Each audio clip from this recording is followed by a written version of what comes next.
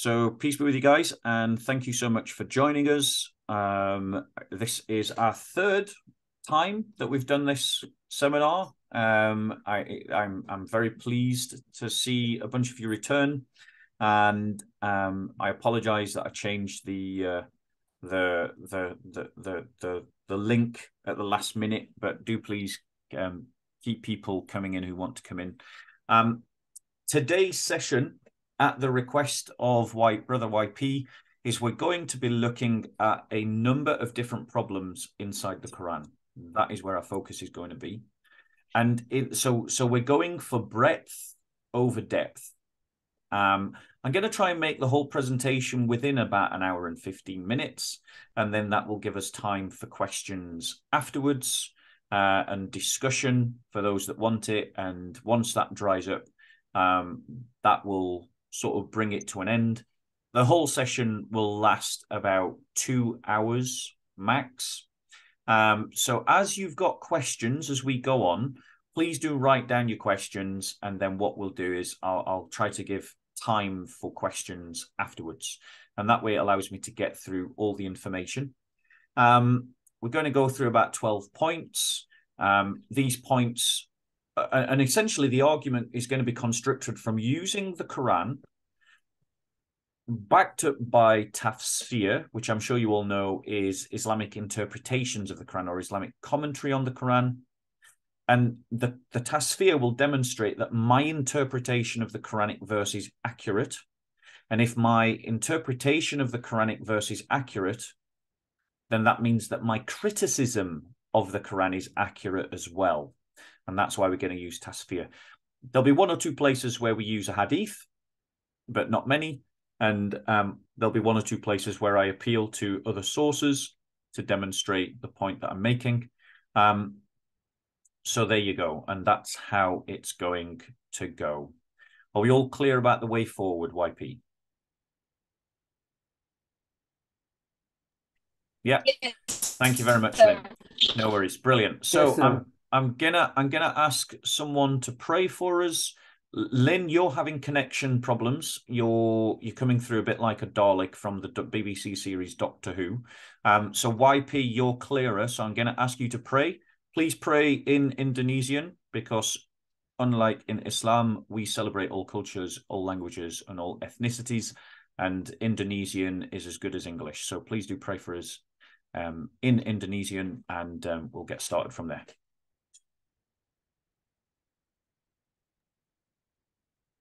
Oke, let's pray. Tuhan, terima kasih kalau malam ini kami boleh berkumpul di Zoom untuk belajar. Tuhan pimpin Bob the Builder yang akan membawakan materi. Tuhan sertai teman-teman yang bergabung, dan kami menunggu banyak teman yang akan join bersama kami. Terima kasih untuk kesempatan pelajaran yang berharga di Zoom ini. Dalam nama Tuhan Yesus, Tuhan dan Juru Selamat kami bersyukur dan berdoa. Amin. Amen. Thanks be to God. Right, guys. So I've explained what we're going to do. So we're going to get straight into it. So the first problem that I'm sure you guys are familiar with, and you've probably noticed this yourself, is on the Trinity. And I'm not going to go through every verse that we could quote on the Quran, because as I say, we're going for breadth, not depth on this occasion.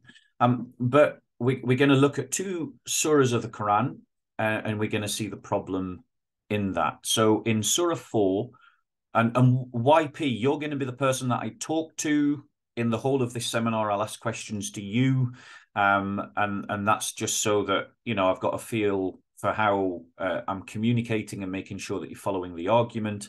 And then if there's any questions, please type them in the chat or message YP, so that when I talk to him, if he needs to clarify something or ask a question to me in the midst of it, we can do that for clarification purposes.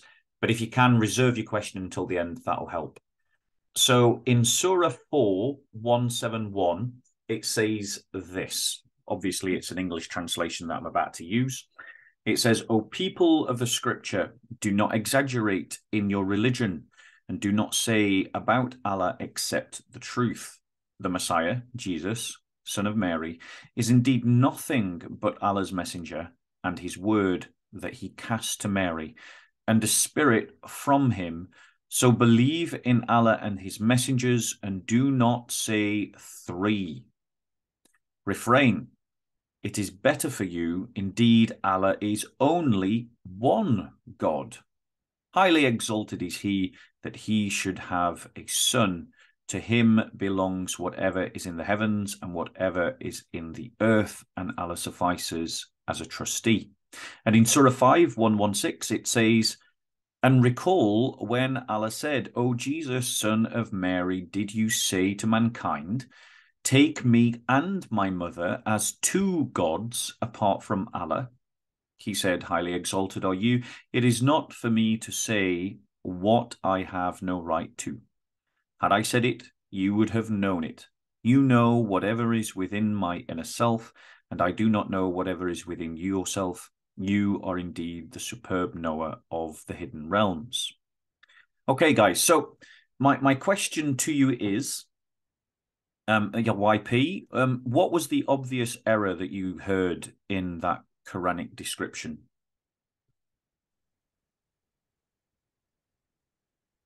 Quran 4171.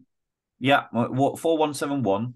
What was the error? Did you hear it? It's okay if you didn't. Don't worry. And 5116.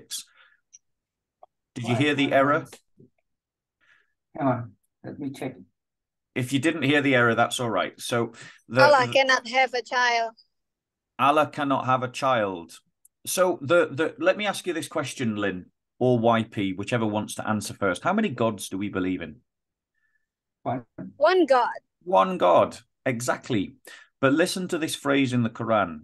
It says, and a spirit from him. So believe in Allah and his messengers and do not say three. Refrain, it is better for you. Indeed, Allah is only one God. So this phrase where it says Allah is only one God and do not say three means that the one God is qualifying the word three, implying that Christians believe in three gods. Now, that's clearly wrong. We don't believe in three gods. If you read the Bible, it's very clear the Bible teaches that there is only one God. I'm not going to quote the Bible verses to you because I'm sure you know them. If anyone's really stuck, I can show you some, but I'm quite sure that you can find them on your own. You're all adults. The Bible is very clear. There's only one God. The Quran is accusing us of believing in three gods.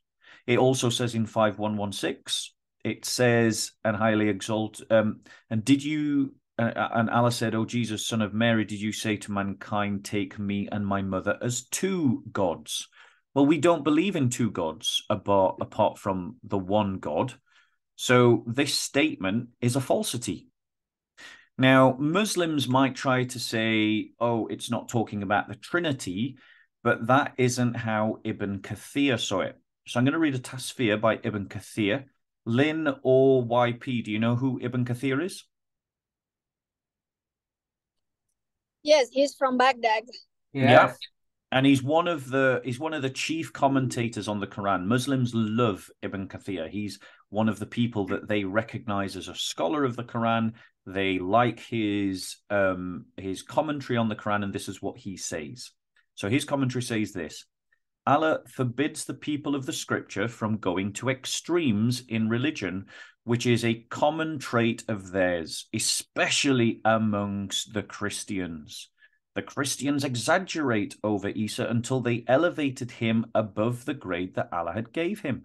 They elevated him from the rank of prophethood to being a God, whom they worshipped just as they worshipped Allah. So clearly Ibn Kathir thinks that this passage is talking about Christians and that Christians believe in multiple gods.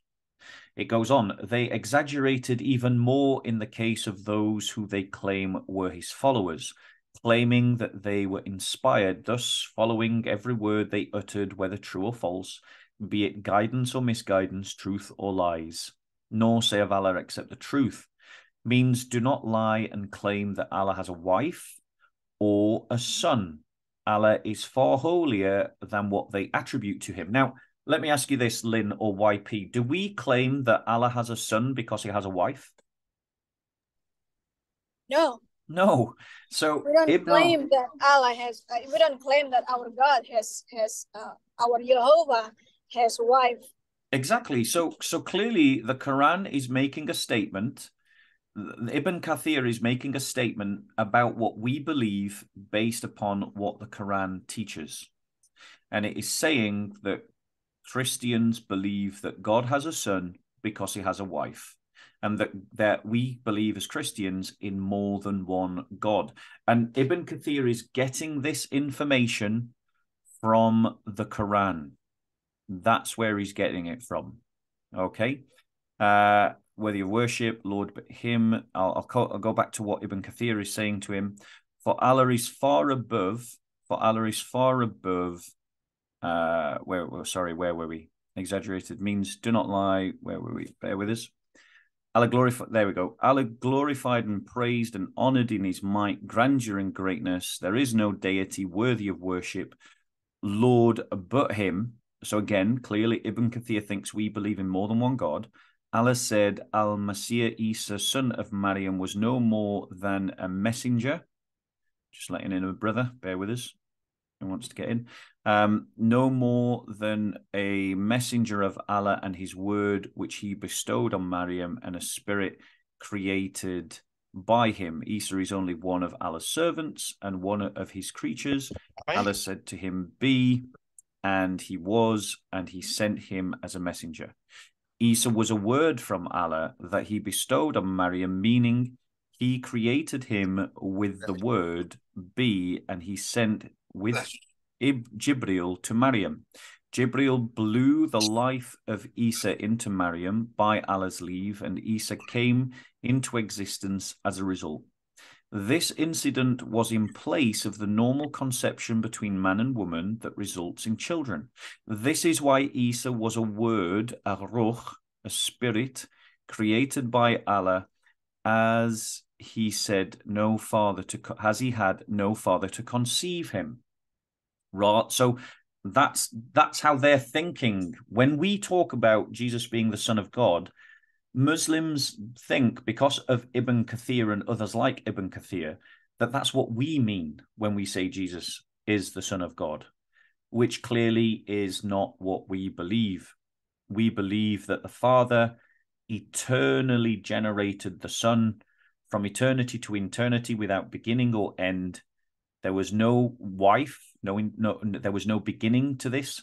It just always was, always is, and always will be. So Ibn Kathir has misinformed Muslims, and Muslims repeat this to us, thinking that they're trying to educate us, when actually they're speaking from ignorance. Rather, Ibn Kathir goes on, rather he came into existence through the word that Allah uttered, be, and he was, through the life that Allah sent with Jibril. Allah said, Al-Masih Isa, son of Maryam, was no more than a messenger. Many were the messengers that passed away before him.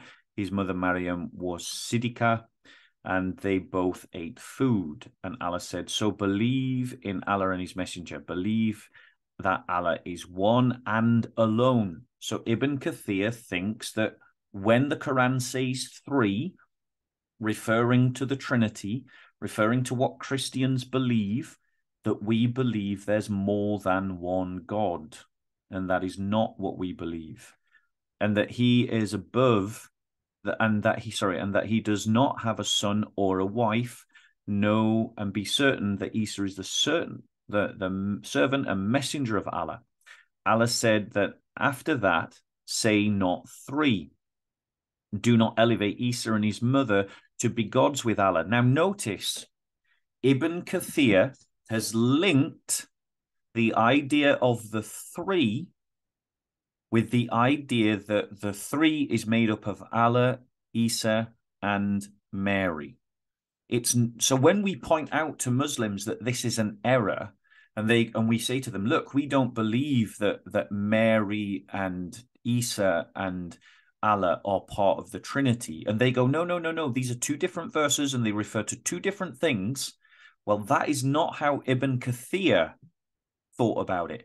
Ibn Kathir a famous Muslim commentator, linked the 3 of Surah 4:171 to the Isa and Maryam of 5:116. He links them together as if one verse commentates on the other verse. And that means that when we say to Muslims, look, your Allah gets the Quran, gets the Trinity wrong, and they try to say to us, no, it's talking about 2 different things. Well, Ibn Kathir interprets it in the same way that we interpret it. Ibn Kathir continues, say not 3, do not elevate Isa and his mother to be gods with Allah. Allah is far holier than what they attribute to him. In Surah Al-Ma'idah, chapter 5, Allah said, surely the disbelievers are those who said Allah is the 3rd of 3. So here, all the verses that we use to talk about the Trinity, and we say to Muslims, look, this is how the Quran describes the Trinity. And Muslims try to, and we say that the Quran gets it wrong. And then Muslims say to us, no, you're mixing up verses. You're putting verses together that don't belong together. It's Ibn Kathir who's putting them together. It's not just us. We're using one of their greatest commentators, and Ibn Kathir is agreeing with Christians like me in my interpretation of what the Quran says about the Trinity, and the Quran gets it wrong. Ibn Kathir continues, but there is none who has what they attribute to him. Now remember that, there is none who has what they attribute to him, because that's going to be relevant later in a different argument. In Surah Al-Ma'adi, chapter 5, Allah said, surely the disbelievers are those... Oh, sorry, I'm reading the same page. Right to be worshipped, but one God. Let me just read that again, sorry, because I lost it. These are very long lines of literature.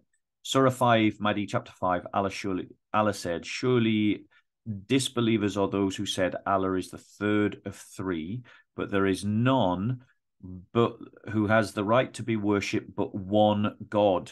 So notice how Ibn Kathir phrases that. None has the right to be worshipped but one God, implying that Christians believe in more than one God. And Ibn Kathir is getting this information from the Quran. So the Quran is wrong about what we believe, because the Trinity is not a belief in more than one God. It is a belief in monotheism. It is a belief in one God. Allah said by the end of the same surah, and remember when Allah will say on the day of resurrection, O Isa, son of Maryam, you say unto men, worship me. And its beginning, surely in disbelief are they who say that Allah is the Messiah, son of Maryam. The Christians, so clearly he's linking all this information to Christians, so the Quran is talking about Christians. The Christians, may Allah curse them, have no limit to their disbelief because of their ignorance. But it's actually the Quran that's ignorant, because we don't believe what the Quran is describing. So their deviant statements and their misguidance grows. Some of them believe that Isa is Allah. Some believe that he is one in a Trinity. And some believe that he is the son of Allah. Now, this particular phrase of Ibn Kathir is true in the sense of lots of Christians don't understand what the doctrine of the Trinity is. And they phrase it badly. They can't explain it properly. But Muslims also are the ones that don't want to hear. Because when we do explain what we believe, lots of Muslims just reassert what the Quran says. And we need to be firm in our belief as Christians that there is only one God, that there aren't any other gods, and that God is one within himself. That's the foundation of the Trinity. That there is only one God, there aren't any other gods, and that God is one within himself. That the Father is that God, that the Son is that God, and that the Holy Spirit is that God. And we see the evidence for that across the entirety of the Bible. But as we said, we're looking at polemics against the Quran today. So I'm not going to teach you stuff. You can go away and research this for yourself. And those are the basic statements that you can research, and it'll help you to identify scripture that demonstrates that. Because our vision of the Trinity is to use the entirety of the Bible together to come up with what portrait it gives us about God, and that's what we believe. Bear with us. Ibn Kathir goes on, their beliefs and creeds are numerous and contradict each other, prompting some people to say that if 10 Christians meet, they would end up with 11 sects. So Ibn Kathir has demonstrated irony because the Qur'an that Ibn Kathir is using to describe Christian beliefs gets the Trinity wrong. The Trinity is not a belief in three gods. It does not include Mary. Christians believe in one God, and we believe that the Father has a son, but not because he has a wife, and that the Father has a son because from eternity past to eternity present to eternity future, the Son always flows out of the Father, is begotten of the Father. Okay, YP and Lynn, did that make sense? Yep. Brother, could you share the material?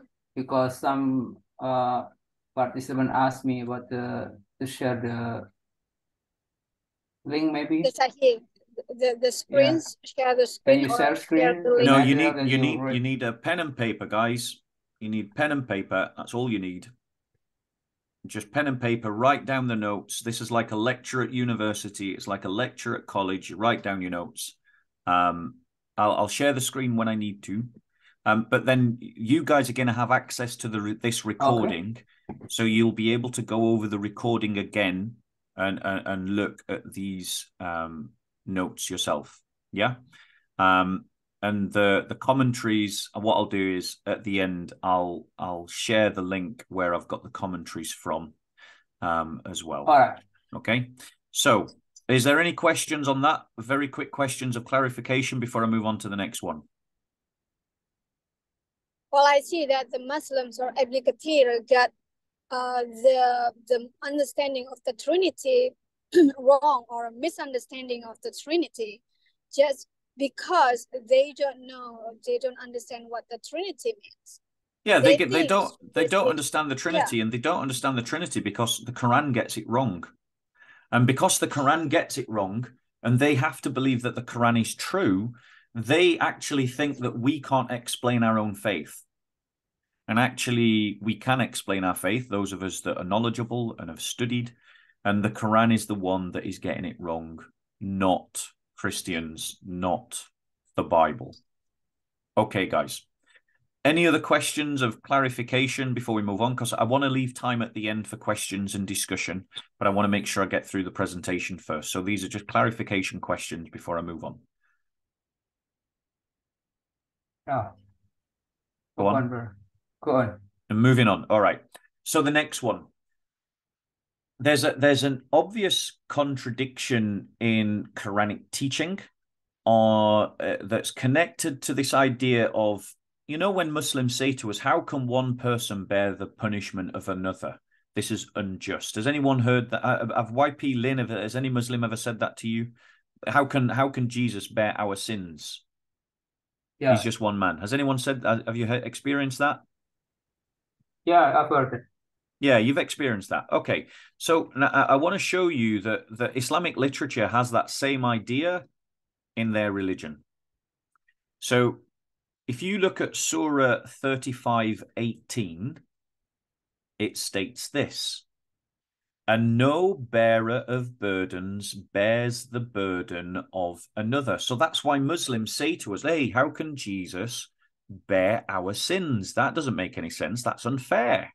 And the reason why they say that is because of Surah 35:18. And no bearer of burden bears the burden of another. And even if a heavily laden one calls for help with its load, nothing of it will be carried. Even if the one called be a relative, you are only to warn those who fear their Lord, though unseen, and have established the prayer. And whoever purifies himself only purifies himself to his own benefit, and to Allah is the destiny. So that's where Muslims get this idea from, that no one can bear someone else's sins. And that's why they say to Christians, hey, how can Jesus, our Lord, bear the sins of humanity? That doesn't make any sense. It's wrong. Okay. But then in Surah 29:13, listen to what it says. Yet they will surely carry their own heavy burdens and other heavy burdens with their own heavy burdens. And they will surely be asked on the day of resurrection about what they used to fabricate. So one surah of the Quran is saying that no one bears another person's burdens. And a different surah of the Quran, a different ayah of the Quran, is saying that they do bear one another's burdens. So do they or don't they? Is it that no bearer of burdens bears the burden of another? Or is it, yet they will surely carry their own heavy burdens and other heavy burdens with their own heavy burdens? Which part of the Quran is telling us the truth? Which part of the Quran should we believe? Our friend Ibn Kathir says this: the arrogant claim of the disbelievers that they would carry the sins of others if they would return to disbelief. That's the title heading. And this is what he says in the commentary on the surah we've just read. Allah tells us that the disbelievers of the Quraysh said to those who believed and followed the truth, leave your religion, come back to our religion and follow our way. Let us bear your sins. So in other words, they're saying, come back to paganism. And if you do, then your sins are on us because we're the ones that have convinced you. Meaning, if there is any sin on you, we will bear it and it will be our responsibility. It is like a person saying, do this and your sin will be on my shoulders. Allah says, proving this to be a lie, never will they bear anything of their sins. Surely they are liars in their claim that they will bear the sins of others, for no person will bear the sins of another. Now that lines up with what Muslims say about Jesus Christ not bearing our sins, because he's saying no one's going to do that. Allah says, and if one heavily laden calls another to bear his load, nothing of it will be lifted, even though he be near next of kin. And no friend will ask a friend about his condition, though they shall be made to see one another. That's Surah 70, ayah 10 to 11 that Ibn Kathir just quoted. And verily they shall bear their own loads and other loads besides their own. Here Allah tells us that those who call others to disbelief and misguidance will, on the day of resurrection, bear their own sins and the sins of others because of their people, because of the people they misguided. Yet that will not detract from the burden of those other people in the slightest, as Allah says. So in other words, Ibn Kathir acknowledges the contradiction. He says, on one hand, that when the pagans said to the Muslims, come back to paganism, we will bear responsibility for your sin, Allah says that is wrong. And then in the next breath, Allah says, yes, they will indeed bear a burden for what they have misguided people. So in other words, they will also bear that sin. But the sort of cop-out that they get is this idea that it won't detract from the burden of those other people in the slightest. In other words, the people that have committed the sin will bear their own sin still, and a double debt will be put onto the people that mislead them. However, in the hadiths, we read this. Ibn Abi Hatim recorded that Abu Umama, may Allah be pleased with him, said that the messenger of Allah conveyed the message with which he was sent. Then he said, beware of injustice, for Allah will swear an oath on the day of resurrection and will say, by my glory and majesty, no injustice will be overlooked today. Then a voice will call out, where is so-and-so, the son of so-and-so? And he will be brought forth, followed by his good deeds, which appear like mountains, while the people are gazing at them in wonder, until he is standing before the most merciful. So basically, on the day of judgment, the hadith is saying that people will come forward on the day of judgment and all their good deeds will come like a mountain behind them or in front of them, I'm not sure. And then the caller will be commanded to say, whoever is owed anything by so-and-so, the son of so-and-so, or has been wronged by him, let him come forth. So that it's like, if this guy's done anything wrong to you, he owes you something, come forward now, is what Allah is saying. Whoever is owed anything by so-and-so, the son of so-and-so, or has been wronged by him, let him come forth. So they will come forth and gather before the most merciful. Then the most merciful will say, settle the matter for my servant. They will say, how can we settle the matter? He will say, take from his good deeds and give it to them. They will keep taking from his good deeds until there is nothing left. And there will still be people with scores to settle. Allah will say, settle the matter for my servant. They will say, he does not have even one good deed left. Allah will say, take from their evil deeds and give them to him. So, did you hear that? Allah says, he does not even have one good deed left. Allah says, take from their evil deeds and give them to him. So Allah is taking the sins of the people and putting it on the debtor on the day of judgment. Then the Prophet quoted this ayah, and verily they shall bear their own loads and other loads beside their own, and verily they shall be questioned on the day of resurrection about that which they used to fabricate. There is a corroborating report in the Sahih with a different chain of narration.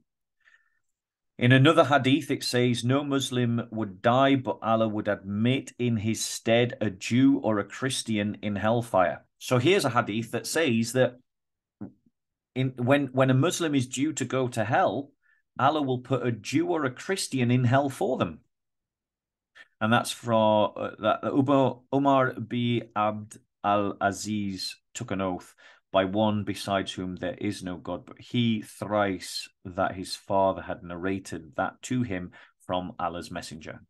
So you got two hadiths that demonstrate that people are going to receive the sins and the good deeds of one another.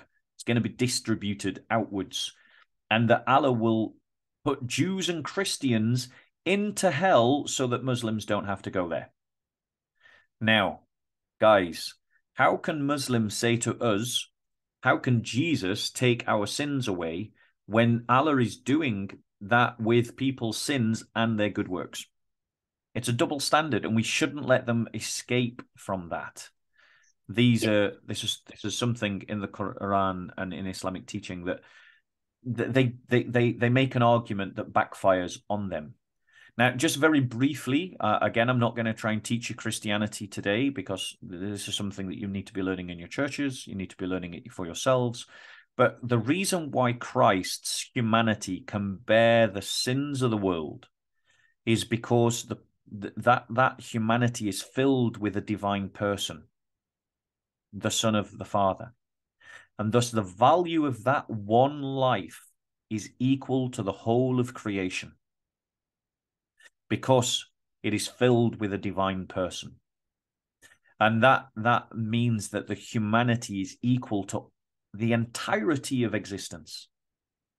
You know, it wasn't that Christ's death just atoned for our sins. It was worthy. Its value was infinitely more than all of our sins combined.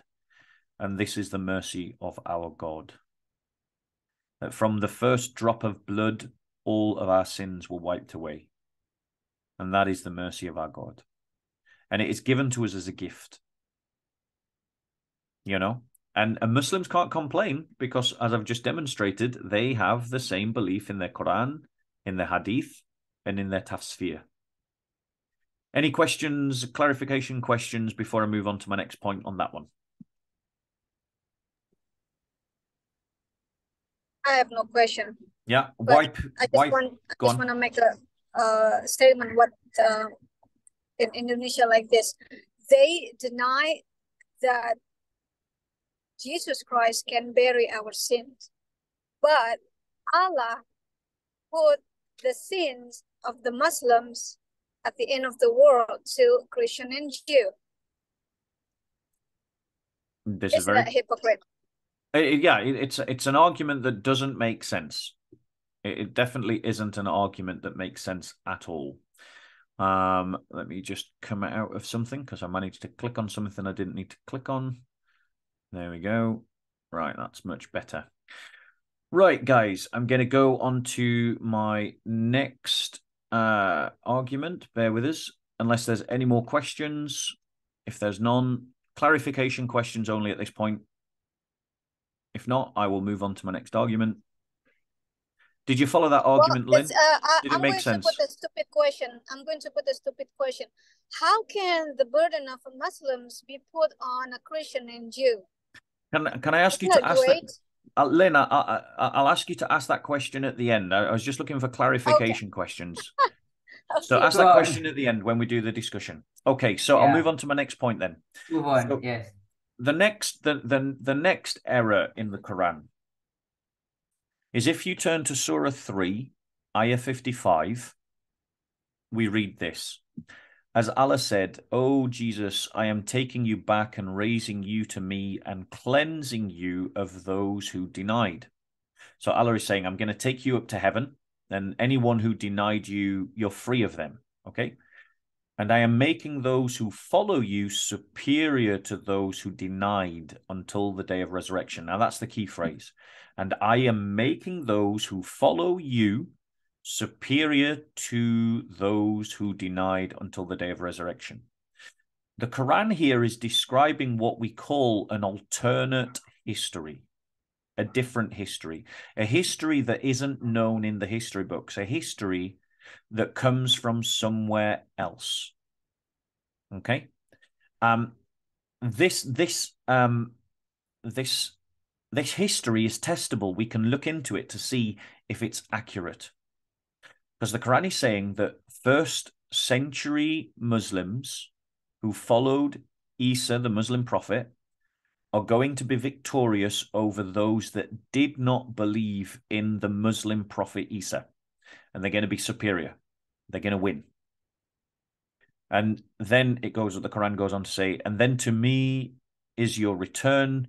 Then I will judge between you regarding whatever you used to differ over. Now, let's just read from some tasfir, because I want to demonstrate to you that the tasfir agree with what I am saying.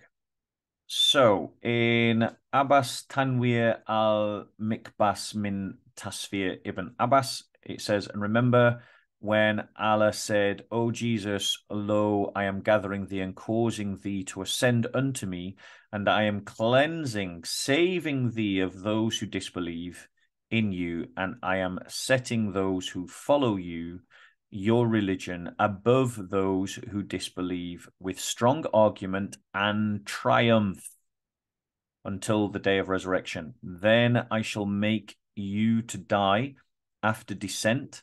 It is also said, this means I shall make your heart die to the love of the life of this world, and then they will return after death, and I shall judge between you as to that wherein in religion you used to differ, to argue. Now, that's his. So he clearly, that's Abbas's Tanwir al-Mikbas min Tasfir, and Abbas clearly states that those who follow your religion, i.e. Islam, of the first century Muslims, above those who disbelieve, so that's, in other words, Pauline Christianity, or the Christianity that we all follow, with strong argument and triumph. Now, I'll just let in a brother, bear with us, who wants to come in.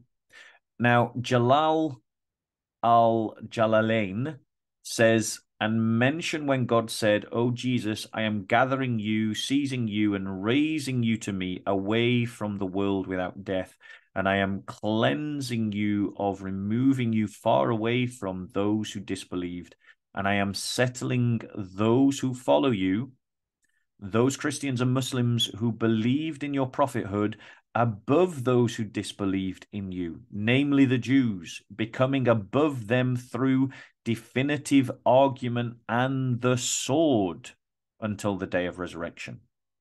So so Jalal al-Jalalain thinks that Christians will dominate the Jews by the sword until the day of resurrection, because they believe that Jesus is a prophet. Let me just go on. I think I've got another hadith here, but another tasfir here. Yeah, this is from Ibn Kathir. So Ibn Kathir says this. Yeah. Bear with us.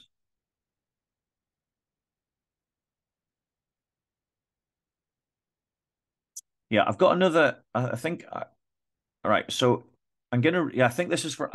So basically, I forgot to put which commentator this is. I think it's Ibn Kathir. But I'm going to share with you the link, so you'll be able to match up my words with which commentator it was that said these words. But I think from memory, it's Ibn Kathir. It says, "This is what happened when Allah raised Isa to heaven. His followers divided into sects and groups. Some of them believed in what Allah sent Isa as a servant of Allah, his messenger, and the son of his female servant." Yeah, this is Ibn Kathir. However, some of them went on to the extreme over Isa, believing that he was the son of Allah. Some of them said that Isa was Allah himself, while others said that he was one of a trinity. Allah mentioned these false creeds in the Quran and refuted them. The Christians... Now, let me just point something out here. No Christian says that Isa was Allah, in the sense that if Allah is equal to the Father, no Christian says that the Son is equal to the Father. So actually, Ibn Kathir has just pointed out that the Quran has another error, because no Christian believes that. If you believe that Jesus Christ is the Father, you're not a Christian. That is not what Christians believe.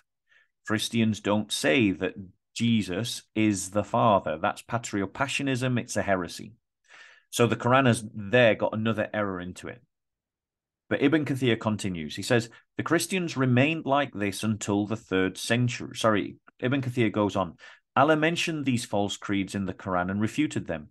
The Christians remained like this until the 3rd century, when a Greek king called Constantine became a Christian for the purpose of destroying Christianity. Constantine was either a philosopher or he was just a plain ignorant. Constantine changed the religion of Isa by adding to it and deleting from it. He established the rituals of Christianity and the so-called Great Trust, which is in fact the Great Treachery. He also allowed them to eat the meat of swine, changed the direction of prayer that Isa established to the east, built churches for Isa, and added 10 days to the fast as compensation for a sin that he committed, as claimed. So the religion of Isa became the religion of Constantine, who built more than 12,000 churches, temples, and monasteries for Christians, as well as the city that bears his name, Constantinople.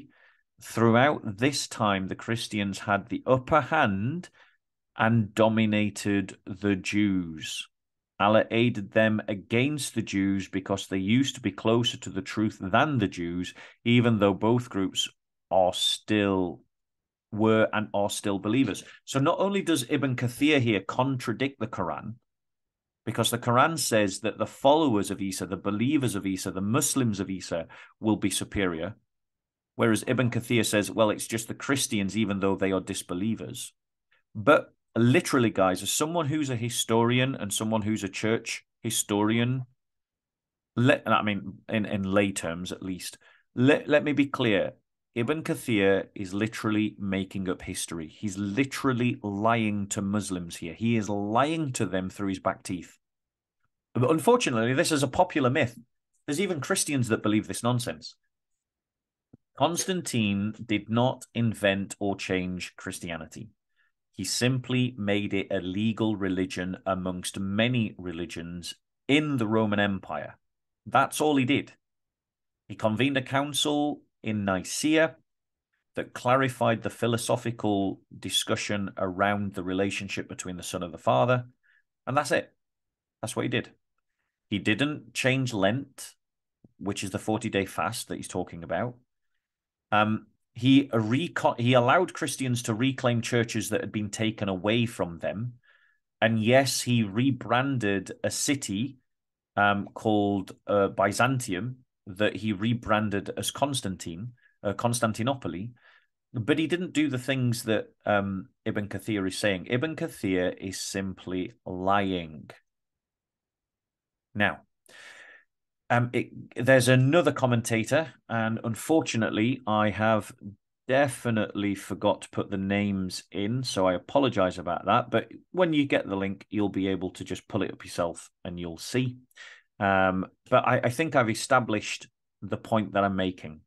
And the point is that Muslim commentators interpret this passage 355 as saying that the Christians are going to be politically, socially, and economically superior to the Jews because they followed Isa. Now, what's the problem there? Does anybody want to take a guess?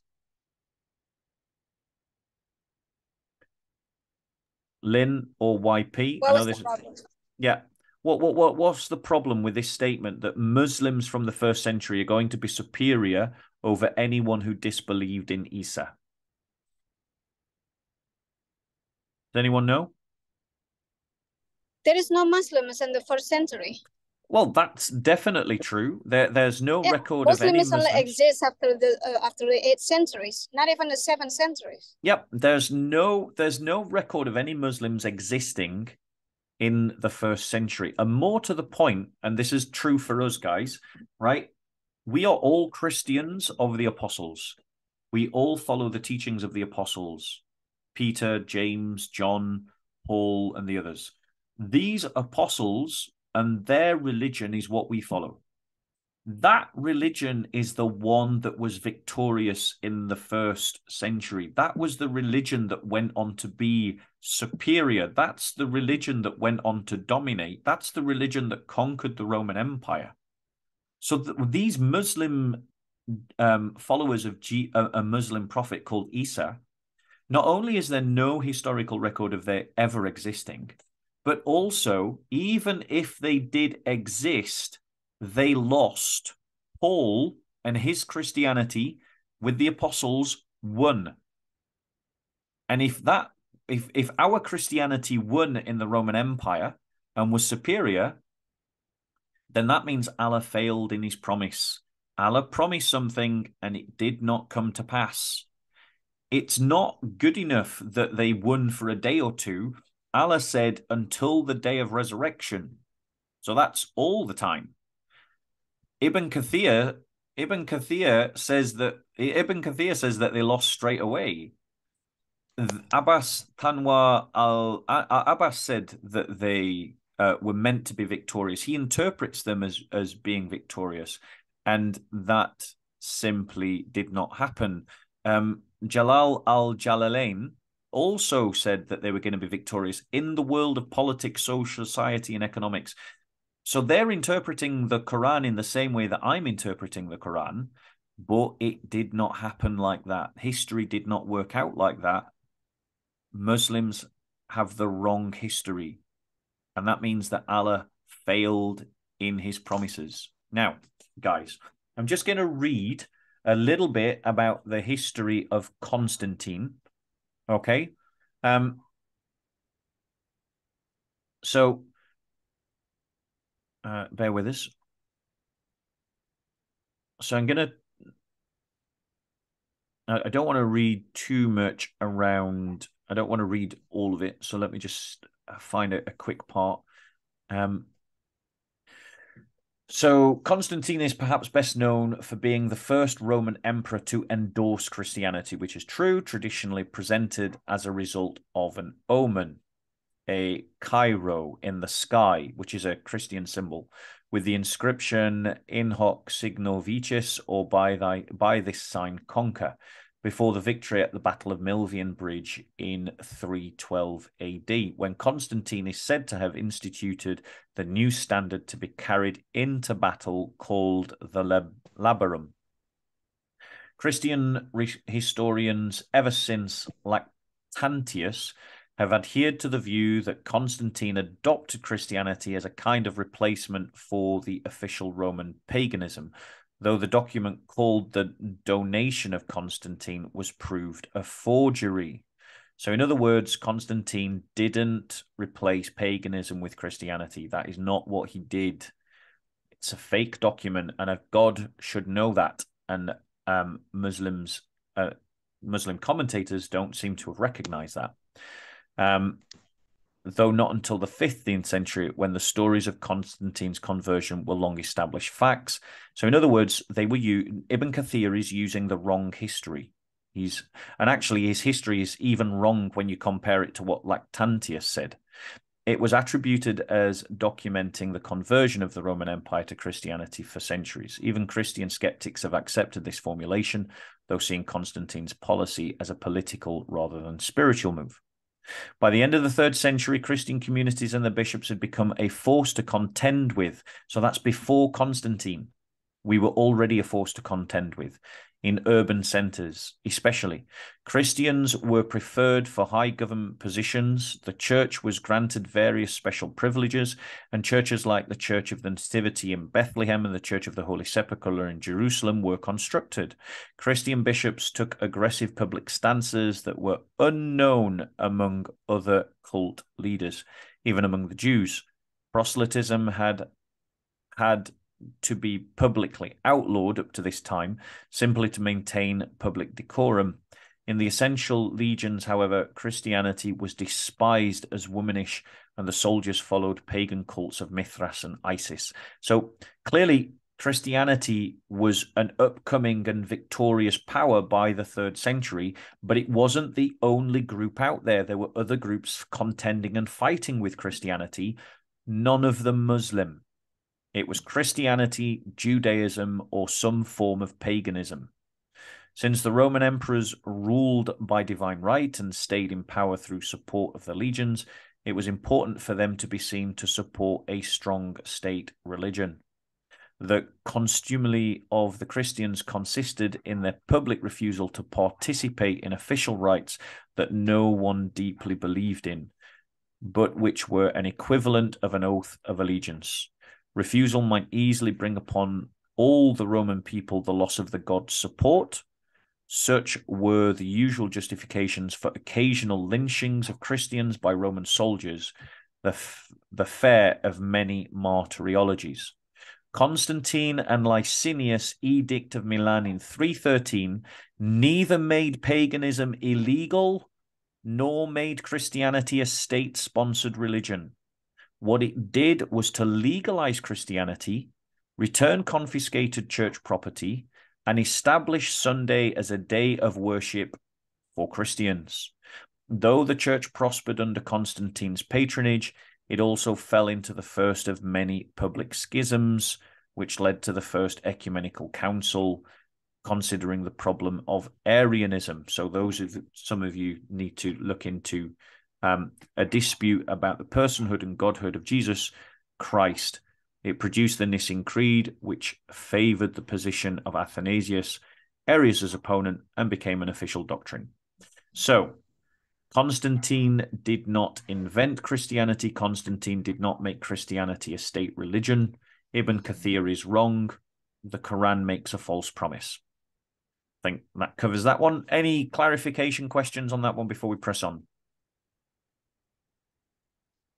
No, go on. Okay, so let's move on to number 2 then. Okay, so who knows the passage about the setting of the sun? Setting of the sun in a pool of muddy water. It's in 1886, and it says this: until when he had reached the setting of the sun, he found it setting in a murky spring and found a people in its vicinity. He said, O Zul Qarnayn, you may either punish or else treat them kindly. Now, interestingly, just as a side note, as I'm sure you guys know, there's different versions of the Quran. But in the Qira'at, all except the Qira'at of Nafi, Ibn Kathir, and Abu Amr al-Hafs and Yaqub read as in a hot spring. So they don't say they found it setting in a murky spring. They say they found it setting in a hot spring. So there is a variation between different Qurans about whether we're talking about a murky spring or a hot spring. Ibn Kathir commentates it on it in this way. He said, when he reached the setting place of the sun means he followed a route until he reached the furthest point that could be reached in the direction of the sun setting, which is the west of the earth. As for the idea of his reaching the place in the sky where the sun sets, this is something impossible, and the tales told by storytellers that he traveled so far to the west that the sun set behind him are not true at all. Most of these stories come from the myths of the people of the book and the fabrication and the lies of their heretics. So Ibn Kathir is embarrassed by the plain statement of the Quran, and he's saying that the Quran doesn't state that, but listen to the words of the Quran. Until when he had reached the setting of the sun, he found it setting in a murky spring, or, as some Qurans have it, a hot spring. So Ibn Kathir, not for the first time, is correcting the Quran. He's saying something different to what the Quran says. But listen to this hadith from Sunan Abu Dawud, hadith 3991. It says, Abu Dawud narrated, once I was with the Prophet hiding a donkey on which there was a saddle or a piece of velvet that was at sunset. He said to me, "O Abu Dawud, do you know where this sun sets?" I said, "Allah and his messenger know better." He said, "It sets in a spring of murky water. Then it goes and prostrates before its Lord, the exalted in might, the ever majestic, under the throne. And when it is time to go out, Allah allows it to go out. Thus it rises. But when he wants to make it rise where it sets, he locks it up. The sun will then say, 'Oh, my Lord, I have a long distance to run.' Allah will say, 'Rise where you have set.' That will take place when no disbelieving soul will get any good by believing in them." Sorry, so this hadith is from Musnad Ahmed, hadith number 21459. And it clearly says, he said it sets in a spring of murky water. Then you've got Sunan Abu Dawud, hadith 3991, which reads this. Yazid bin Harun Sufyan bin Hussein al-Hakim bin Utayba Ibrahim bin Yazid al-Taymah Yazid al-Taymi Abu Dar said, I was sitting behind the apostle of Allah who was riding a donkey while the sun was setting. He asked, "Do you know where this sets?" I replied, "Allah and his apostle knows best." He said, "It sets in a spring of warm water." So you have two hadiths that both say that the Quran sets in a puddle of warm water. The Quran says it sets in a puddle of warm water, and Ibn Kathir, who knows better, contradicting the Quran and hadiths. And I don't blame him because it's embarrassing. I don't think I need to explain why this is an error. I think you guys can all recognize it for yourself. But are there any clarification questions, or shall I press on to the next problem? Okay, I'll press on to the next problem. So the next problem is in Surah 23:14. It says this, and when we developed the sperm drop into a clinging form, and we developed the clinging form into a morsel-like lump, and we developed the morsel-like lump into bones, and we clothed the bones with flesh, then we produced into it another creation, so supremely blessed be Allah, the best of creators. Now, there's another textual variation here. In some Qurans, rather than saying bones, plural, in Ibn Amr and Shubaz Kirat, their Quran, it says bone in the singular rather than bones in the plural. And this is in 23:14. Now, YP and Lin, I'm pretty sure you know, guys, but do bones grow before flesh?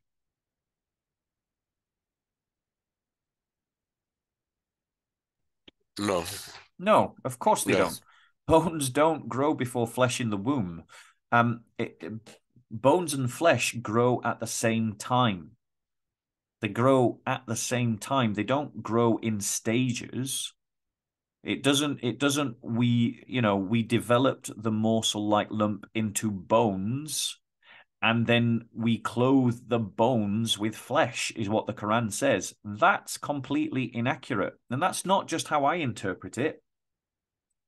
Abbas Tanwir al-Mikbas min Tasfir, in his, of Ibn Abbas, says this: then we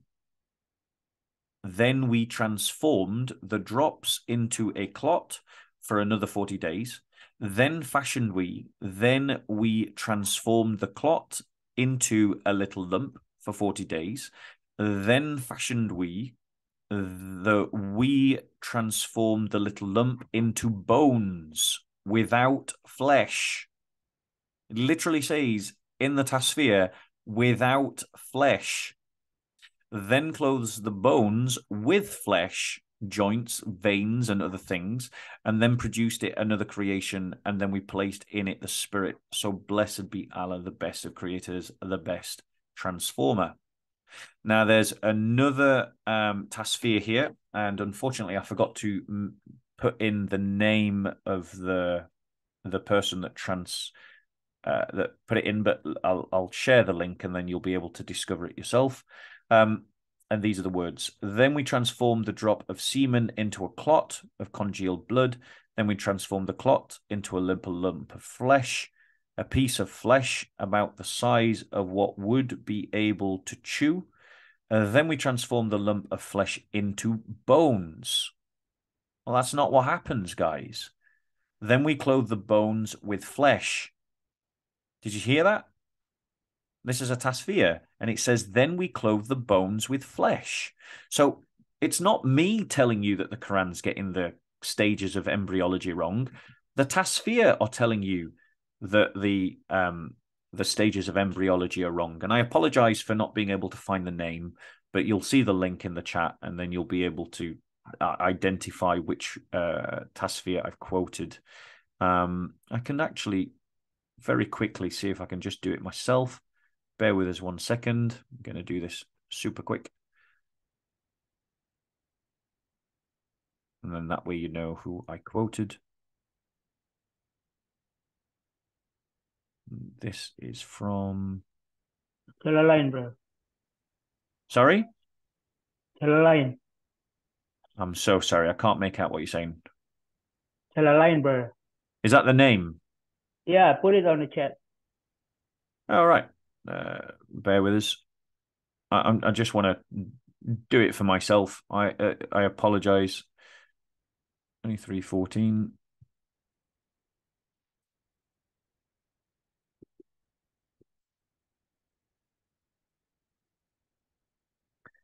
All right. Yes, it's Jalalain. Jalal al-Jalalain. That's the one. Yeah, that was the one that quoted. So now let me just read from. I'm going to read from a basically medical website that teaches women about embryology. So new mothers about embryology. Okay. So I'm just going to read. Right, where does it go?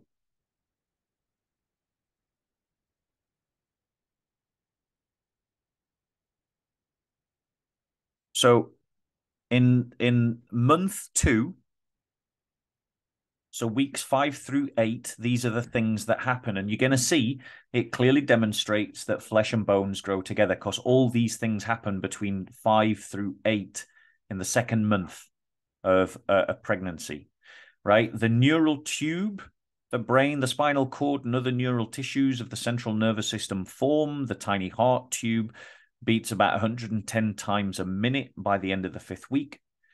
Tiny buds that become arms and legs also develop. Blood cells are taking shape and the circulation will begin.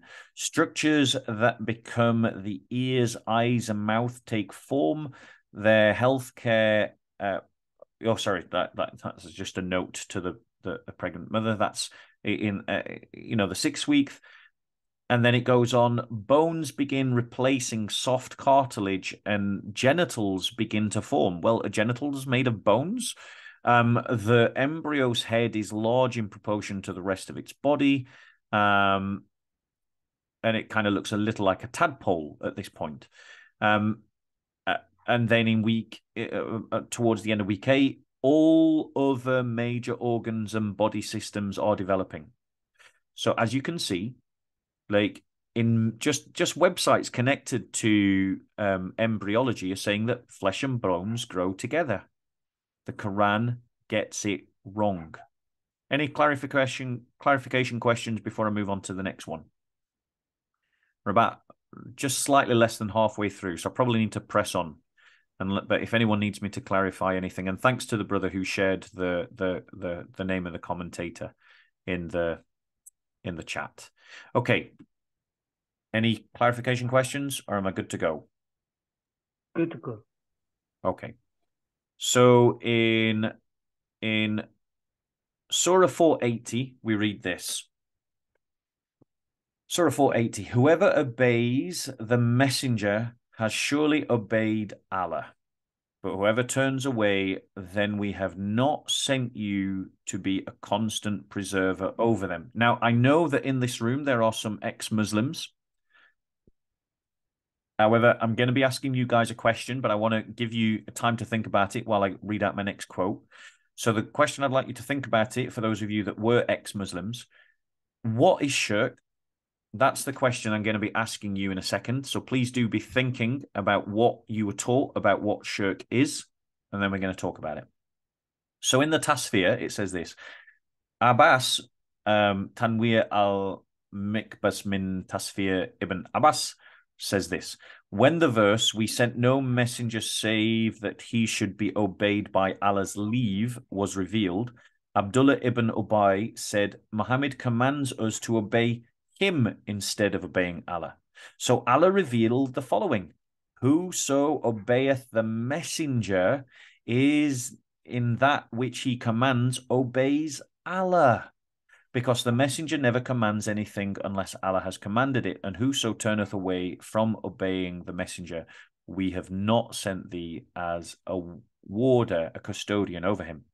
Ibn Kathir writes, obeying the messenger is obeying Allah. Allah states that whosoever obeys his servant and messenger, Muhammad, obeys Allah. And whoever disobeys him, disobeys Allah. Verily, whatever the messenger utters, it is not of his own desire, but a revelation inspired to him. Ibn Abi Hatim recorded that Abu Hurairah said that the messenger of Allah said, and it gives a hadith, but we don't need to go into that because it's slightly off point. So those of you that were ex-Muslims, if you're willing to talk on a recorded video, you don't have to if you don't want to. I fully get it. Why not? But is there anyone here that can tell me what what shirk is? What is shirk?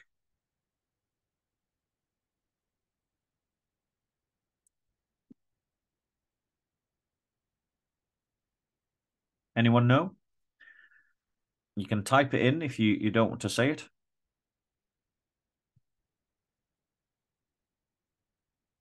YP, Lynn, can you take a guess at what shirk is? What is shirk?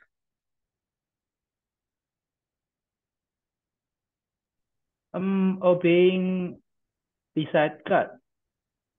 So, okay, if no one either knows or wants to speak, I will.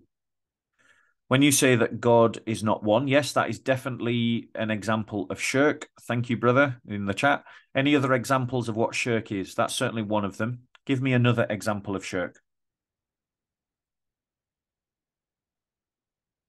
In Indonesia, do they teach Islam in the classroom? Yeah. Yeah. The shirk in Islam is just by shahada is a shirk. Sorry, say again. Say again, Lynn.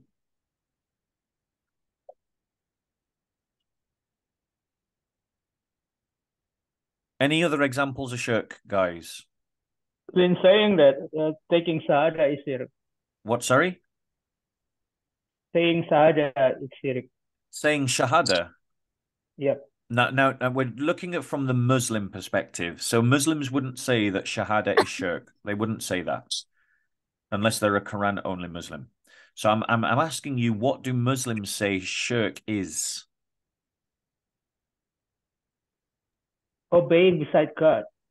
Obeying others beside Worshipping God. the statue. Worshipping someone other than Allah. That would be Yeah. okay. The So Trinity. The Trinity is yeah, shirk. Trinity would be considered shirk, but that's because they don't understand what the Trinity is. So let me read from Islam QA, which is a Salafist Islamic website, and this is their examples of major shirk. This means ascribing to someone other than Allah something that belongs only to Allah, such as lordship, divinity, and the divine names and attributes. This kind of shirk may sometimes be outward, such as the shirk of those who worship idols and graves, or the dead or absent, or it may sometimes be hidden, such as those who put their trust in other gods beside Allah, or the shirk and kufr of the hypocrites. For even though they, the hypocrites, shirk puts them beyond the pale of Islam and means that they will abide forever in hell, it is a hidden shirk because they make an outward display of Islam and conceal their kufr and shirk, so they are inwardly mushriks, but not outwardly. Okay? Let me give you some examples of major shirk according to this website. So these are all from an Islamic source. These are Islamic scholars' definitions. Shirk may sometimes take the form of beliefs, such as belief that there is someone else who creates, gives life and death, reigns or controls the affairs of the universe, along with Allah, or the belief that there is someone else who must be obeyed absolutely besides Allah, so they follow him in regarding as permissible or forbidden whatever he wants, even if he goes against the religion of the messengers. Or they may associate others with Allah in love and veneration by loving a created being as they love Allah. This is the kind of shirk that Allah does not forgive, and it is the shirk of which Allah says, and of mankind or some of who take for worship other than besides Allah as rivals, they love them as they love Allah. Now, I am constantly told by Muslims that the way you honor the prophets is you obey them, is that you do what they say. The thing is that the Quran is saying that if you obey Muhammad, you're obeying Allah. So in other words, Muhammad is sharing in Allah's authority. He's literally sharing in Allah's authority. Allah has authority. Muhammad is sharing in that authority because he is to be obeyed like Allah is to be obeyed. Do you see why that is shirk? Because there is sharing of authority going on. Does that make sense?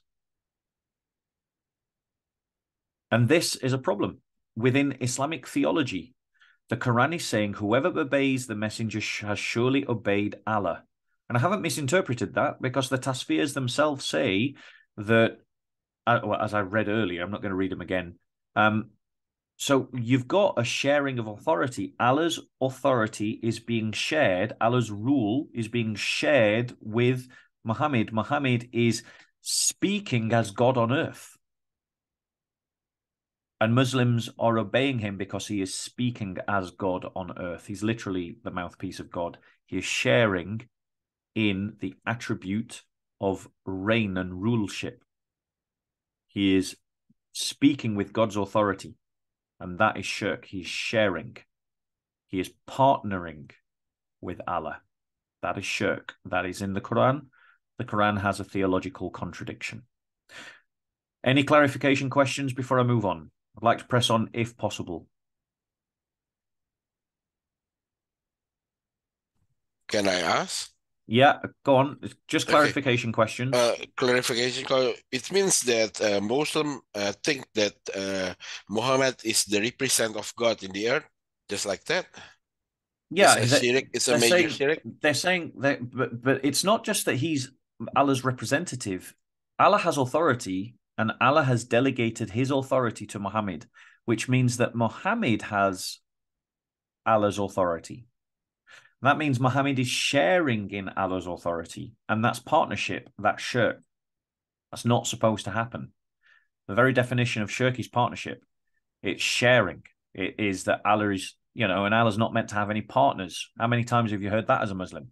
But Allah is delegating his authority to Muhammad, and Muhammad is sharing in the authority of Allah, so that to obey Muhammad is to obey Allah.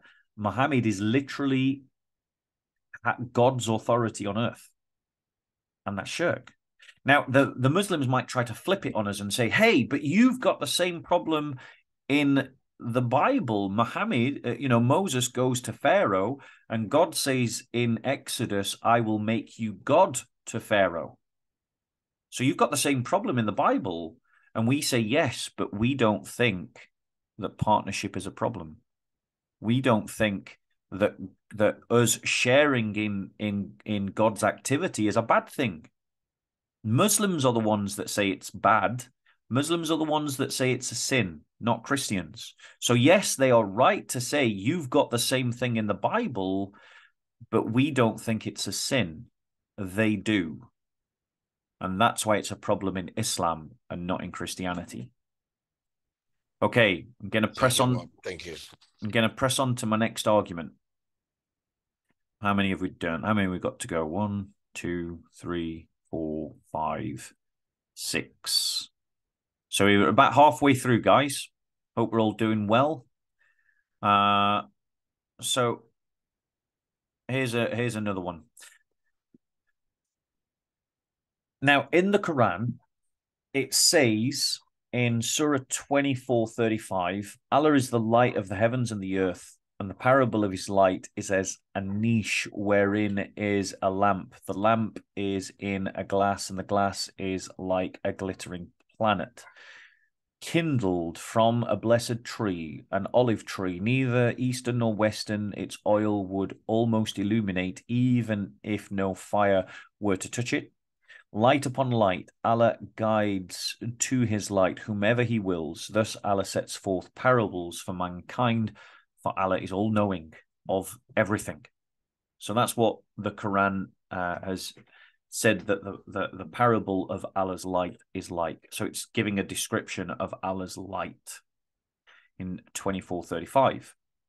Now, interestingly, there is some textual variance here in different Qurans. So Ibn Kathir, Abu Amr, Abu Jafar, Yaqub, Nafi, Ibn Amr, and Hafs Quran, the Qira'at, read kindled in the masculine form, referring to the lamp being kindled from the oil of a blessed tree. But all other Qira'ats, all other Qurans, read it in the feminine form, referring to the glass being kindled. So there is a very minor textual variant that changes the meaning slightly of which Quran you're reading on 24:35. But Surah 42:11 says this: the originator of the heavens and the earth, he has made for you spouses from among yourselves and of the animals mates, by means of which he multiplies you. The like of him has nothing like him, and he is the all-hearing, the all-seeing. So the Quran is saying in this passage, in these words, the like of him has nothing like him, is that there is nothing that you can think or imagine that is like Allah. Now think about that for a second. If there is nothing that you can think or imagine that is like Allah, then these words that we've got in Surah 24:35, which is the parable of Allah's light, well, that don't make no sense. And this is not me saying this. This is Imam Dulnun al-Misri and Imam Ahmed ibn Hanbal that say that whatever you imagine in your mind, Allah is different from it. So let's do this exercise. YP. Can you imagine light?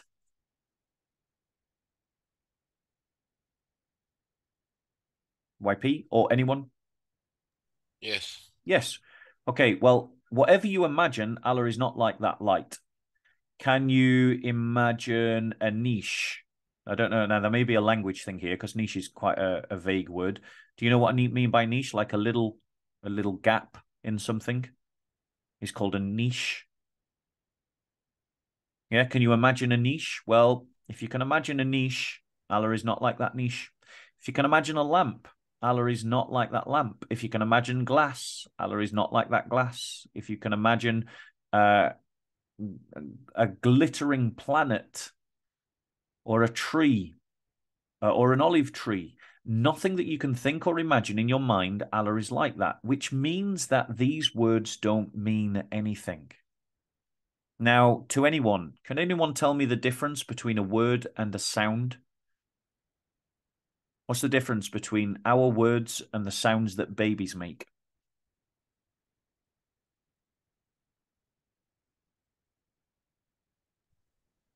We cannot understand babies talking. Exactly. The difference between words and sounds is that words communicate meaning. Sounds do not. If a baby goes blah, blah, blah, blah, blah, blah, glug, glug, glug, glug, glug, glug, that's just sounds. It's gobbledygook. It doesn't mean anything. It communicates nothing. Words like we are having in this seminar communicate meaning. You understand when I say light or lamp or glass, you know, these words have a category in your mind. They mean something to you. But if these words don't mean anything that you can think or imagine, then they aren't words. They don't communicate anything, which means that this ayah of the Quran is full of meaningless words, because the parable of his light is that it's like a blah, wherein is a blah. The blah is in a blah. The blah is like a blah blah kindled from a blessed blah, and a blah blah, neither eastern nor western. Its blah would almost illuminate even if no fire were to touch it. Blah upon blah, Allah guides to his blah whomever he wills. Thus Allah sets forth parables for mankind, for Allah is all-knowing of everything. The parable makes no sense because the words communicate no meaning. Because anything that you can understand, think, or imagine by the words, Allah is not that. So it literally tells you nothing. It is a sound. It is not a word. It's a sound that sounds like a word, which is funny, but it's not a word, because if you take Quranic interpretation seriously, it doesn't mean a thing. Because the like of him has nothing like him.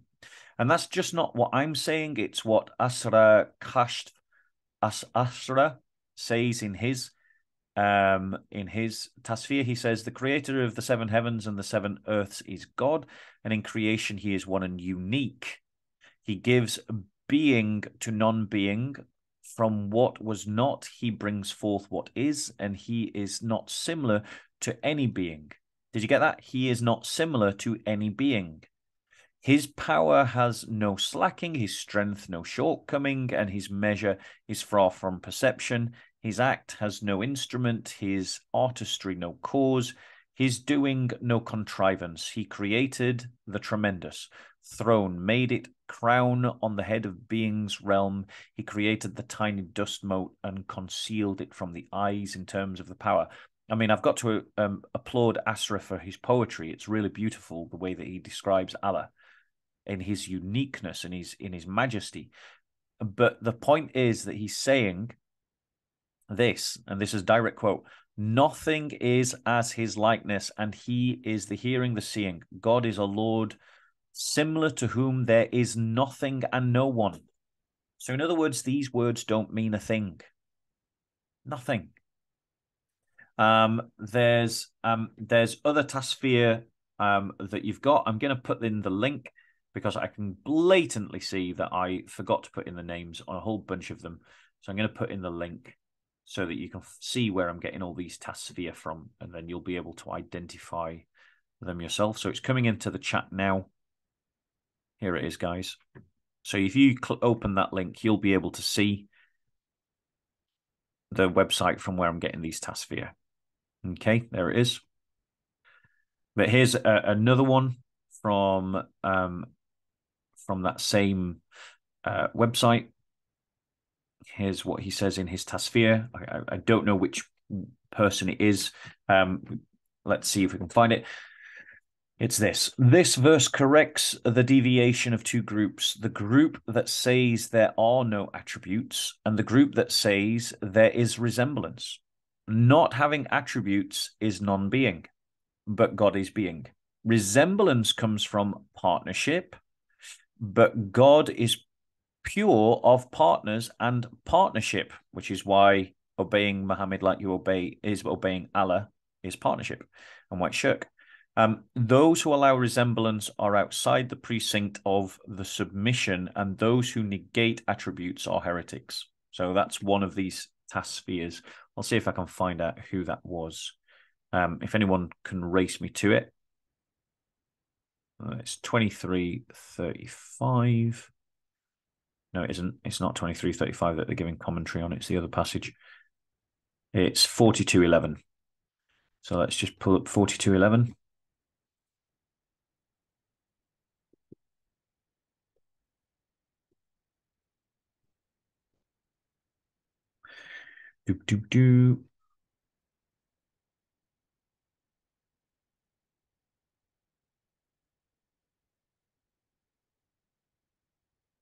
Okay, I think I've pulled it out as a section. 42:11, the origination of the earth.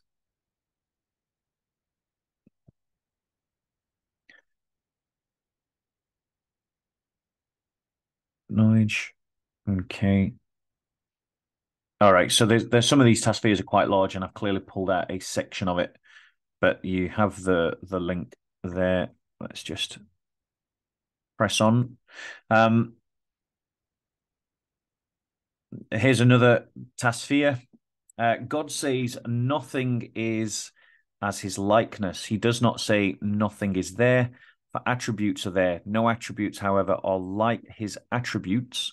He is hearing, but none is hearing like him. He is seeing, but none is seeing like him.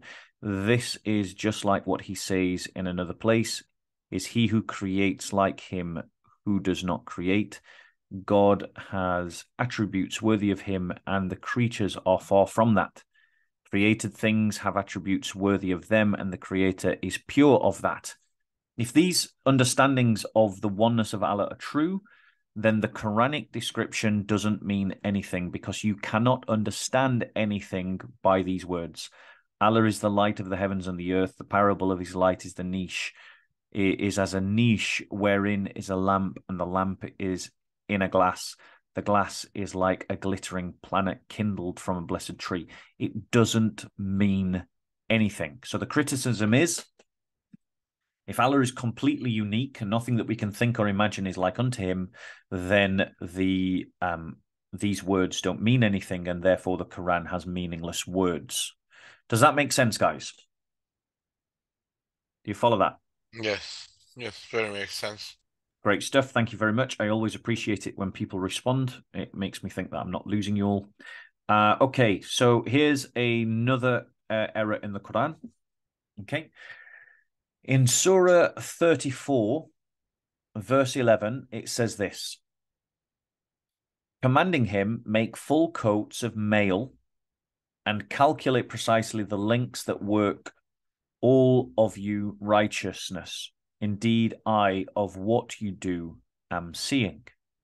Now, the thing is, it says here that make full coats of mail. Now, mail armor, mail is the idea that mail is what people in the 7th century called chain mail armor. Do you guys know what chain mail armor is?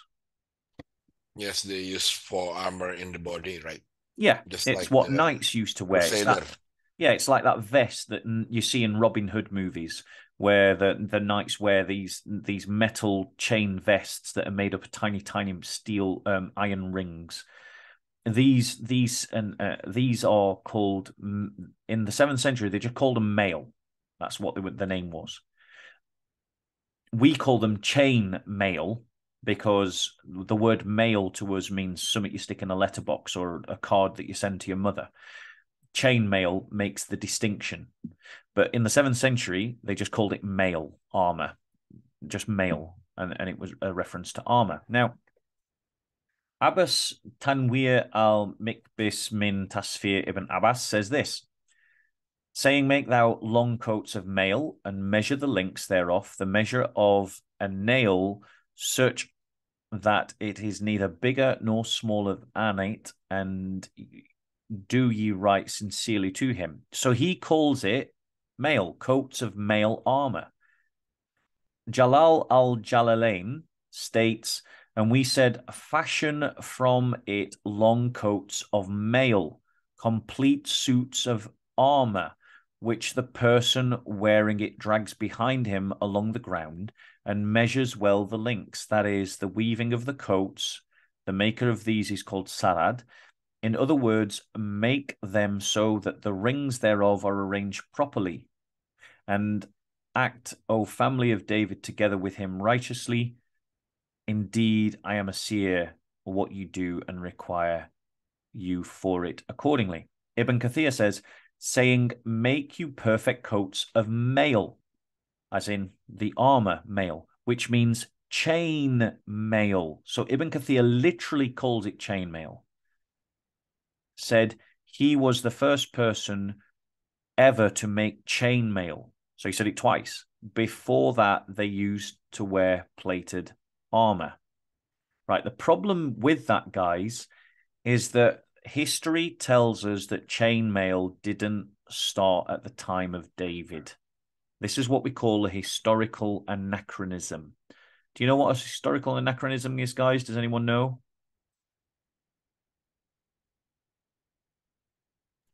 Historical fallacy, probably. Yeah, so if I said something like Henry VIII sent a text message to his wife, that would be a historical anachronism. Or if I said, Henry VIII, Henry VIII sent a postcard to the King of France, that would be a historical anachronism. It's impossible because I'm putting something into the historical context that is too. It doesn't fit it. The technology I'm putting into it is too late for the time that I've put it in. Okay. Now the thing is, chain mail, right? Which, as I've already said, is called mail. To those that know, it's not called chain mail; it's called mail. Is a type of armor consisting of small metal rings linked together in a pattern to form a mesh. And it is generally in common military use between the 3rd century BC and the 16th century AD, and longer in Asia and North Africa. A coat of this armor is often referred to as a hauberk and sometimes a birni. The earliest example of surviving mail was found in the Carpathian Basin at a burial in Horny Jatov, Slovakia, dated to the 3rd century BC. When did David live? Anyone know? 15 BC. It's about 1000 BC. 1000 BC. Yeah. 1000 BC. 15 BC. Yeah, but well, we don't know exactly when David lived, but we know it was very, very late. It certainly wasn't in the 3rd century, and that most historians think that the invention of chainmail is to be credited to the Celts, or the Etruscans. Now, the Etruscans were a European people, and it can't be dated really early in the 4th century. Now, think about this. It's called we call it the inverted pyramid of technology. Think about the telephone. When Alexander Graham Bell invented the telephone, right? We know the point and the person that invented the telephone, and you can trace out the spread and the use of the telephone from that point, and it goes up like a cone in time and space. So it gets wider in time and space from the time of Alexander Graham Bell, because it's a technology that worked. If if King David had invented chainmail, considering that it was a superior form of armor, we would have expected to see others using chainmail before the 4th century BC, because it was a better form of armor. And so the cone, as in its expansion in time and space across the world and going forward in time, should have expanded from, the 1000 BC, and we should have seen examples of it all over the Middle East. But our earliest examples are not in the Middle East. And all our earliest examples point that the cone of its development in time and space goes back to the Celts and can't really go past the 4th century. Even if we were generous and added a 200 years extra, it would take us to the 6th century. And that still is not the time of David. But the Quran is saying chainmail existed at the time of David. That is an error. As fat error as you want. It's an error in the Quran. And you can just look up the history of chainmail to recognize that. Okay, guys. I am going to press on. Now, what time? Yeah, okay. Okay, so actually, guys, I have 1, 2, 3, 4. I've got 4 more, right? But I want to give time for questions and discussion. So I'm going to give you a choice now, and I do need everybody to vote in the chat, please. If you would like me to continue to give examples, put number 1. If you would like for me to allow for times of discussion and conversation, put number 2, please, into the chat, so I know how you would like me to proceed with the rest of the time.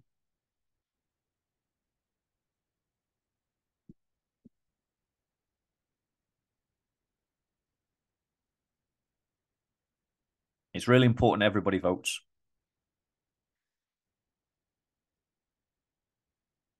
So far, I've only got 3 votes.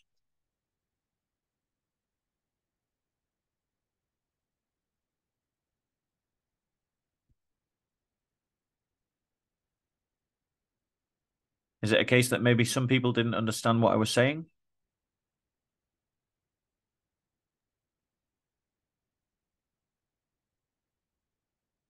Maybe.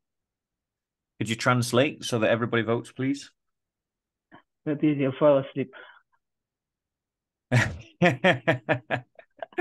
What time is it in Indonesia? Almost 11. Yeah. 11 in the evening. Yep. Okay. If you could just translate and ask people to vote, I'll give you time to think. Maybe this is a good opportunity for people just to get up, stretch their legs, go to the toilet, and try and refresh themselves. Okay, so Lynn is driving, so she can't vote. Let's go on. You go on with examples. Yeah. Okay. Go on. Well, right. I'm just going to take a short rest break. I'll be back in about a minute, and then I will press on. I'll be back in about a minute, guys. Okay.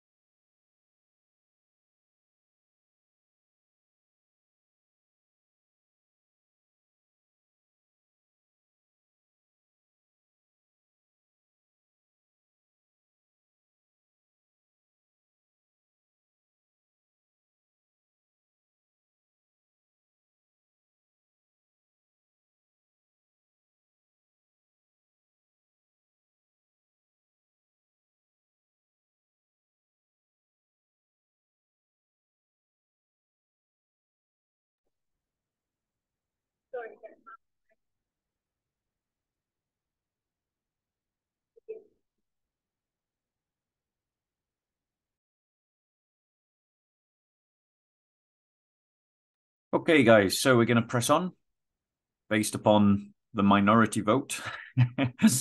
Okay, so. Go ahead, brother. I'm sorry, I'm driving right now. Oh, it's okay, Lynn. Don't worry, Lynn. It's fine. So here's another error in the Quran. So in Surah 33, Ayah 4, it says this: never did Allah make two hearts inside any man's body, nor did he ever make your spouses whom you reject and compare to your mothers backs into your actual mothers, nor did he make your adopted sons your actual sons. That is your saying coming out of your mouths, and Allah speaks the truth and he guides to the way. The important part of this verse is the words, never did Allah make two hearts inside any man's body. The thing is, guys, in the ancient world, I know this is gonna seem very strange to us, okay? But in the ancient world, people used to think that you thought through your heart. I mean, to us, that's obviously baffling. We know better. But if you think about it, it kind of makes sense. Before you studied biology, you know, if something shocked you, your heart would jump. If you fell in love, your heart would race. If you were afraid, your heart would race. If you were shocked, your heart, you know, you'd skip a beat. You know, people who were ignorant of biology, and when I say ignorant, I mean really ignorant of biology. People who were ignorant of biology used to think that your heart was where you thought. Okay? Now, that's not just me making that up. That's just something that we know from looking at ancient literature. I'll give you an example. Bear with us. Bear with me. So if we look at that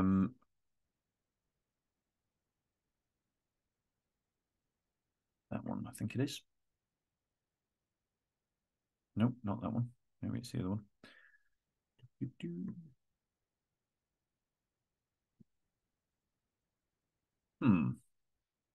It seems like one of my links is not working. That's unfortunate. Okay. That's a bit frustrating. Bear with us. Let's see if I can get it up that way.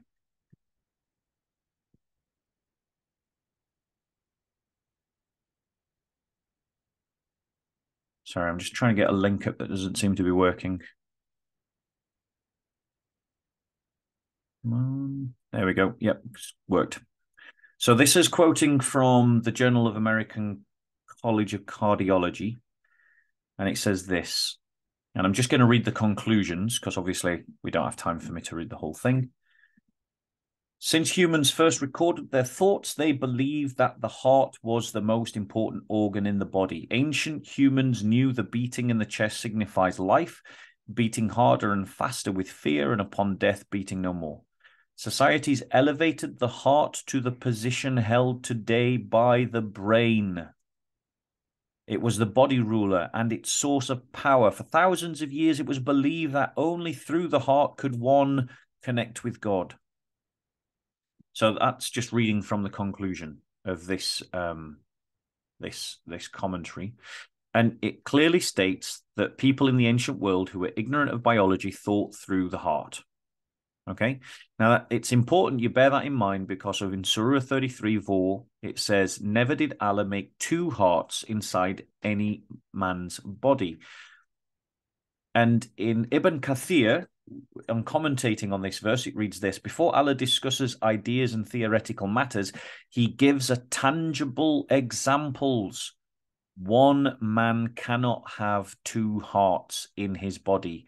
So in other words, Ibn Kathir understands that Allah is meaning something literal when he says that a man does not have two hearts in one body, because he's giving he's giving a tangible example, according to Ibn Kathir. In the Tasfir of Wahadi, Asbab al-Nuzul al-Wahidi, it states this: Allah hath not assigned unto any man two hearts within his body. That's the Quran. And then he goes on and commentates. This verse was revealed about Jamil ibn Ma'amar. I'm killing the Arabic. Ma'mar al-Fihri, who was a sensible man who memorized whatever he heard. The Quraysh said, he could not have memorized all these things unless he had two hearts.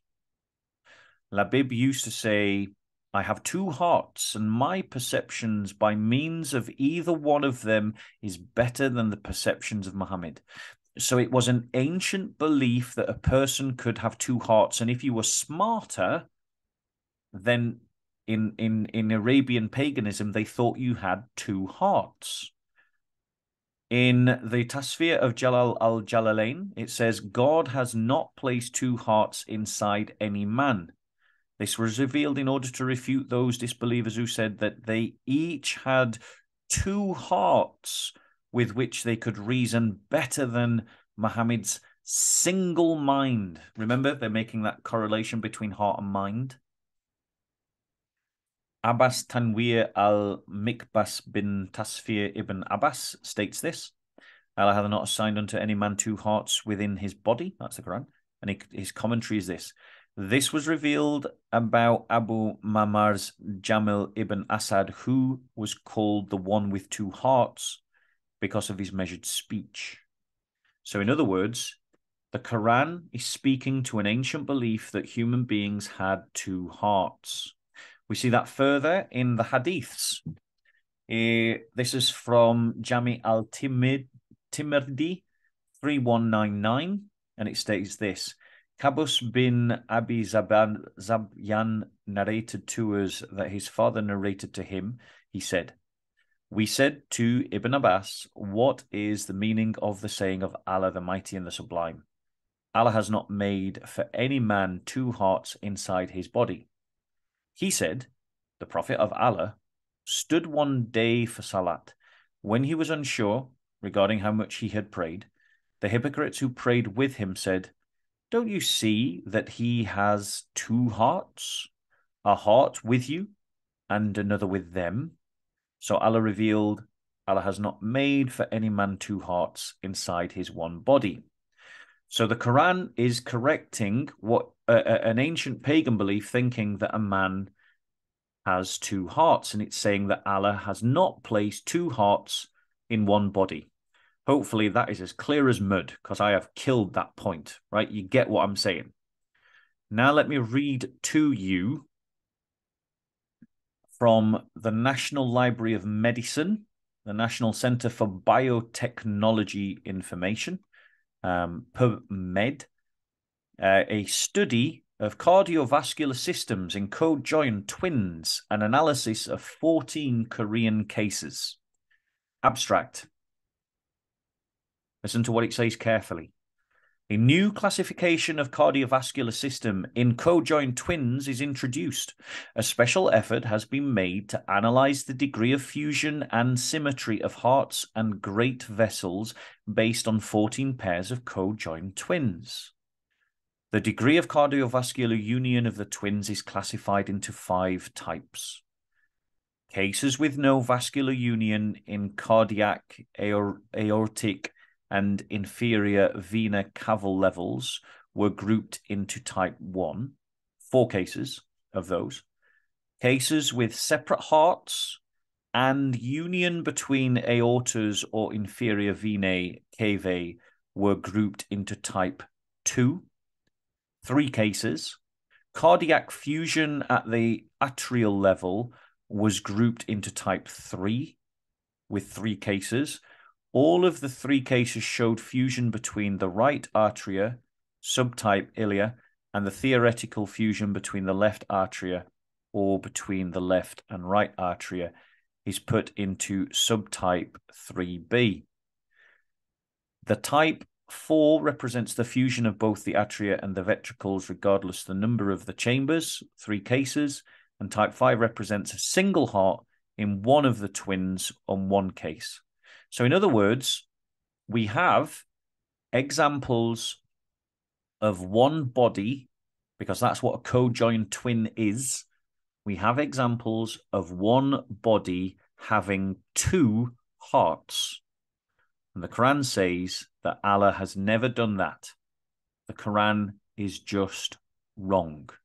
The Quran says, never did Allah make two hearts inside any man's body.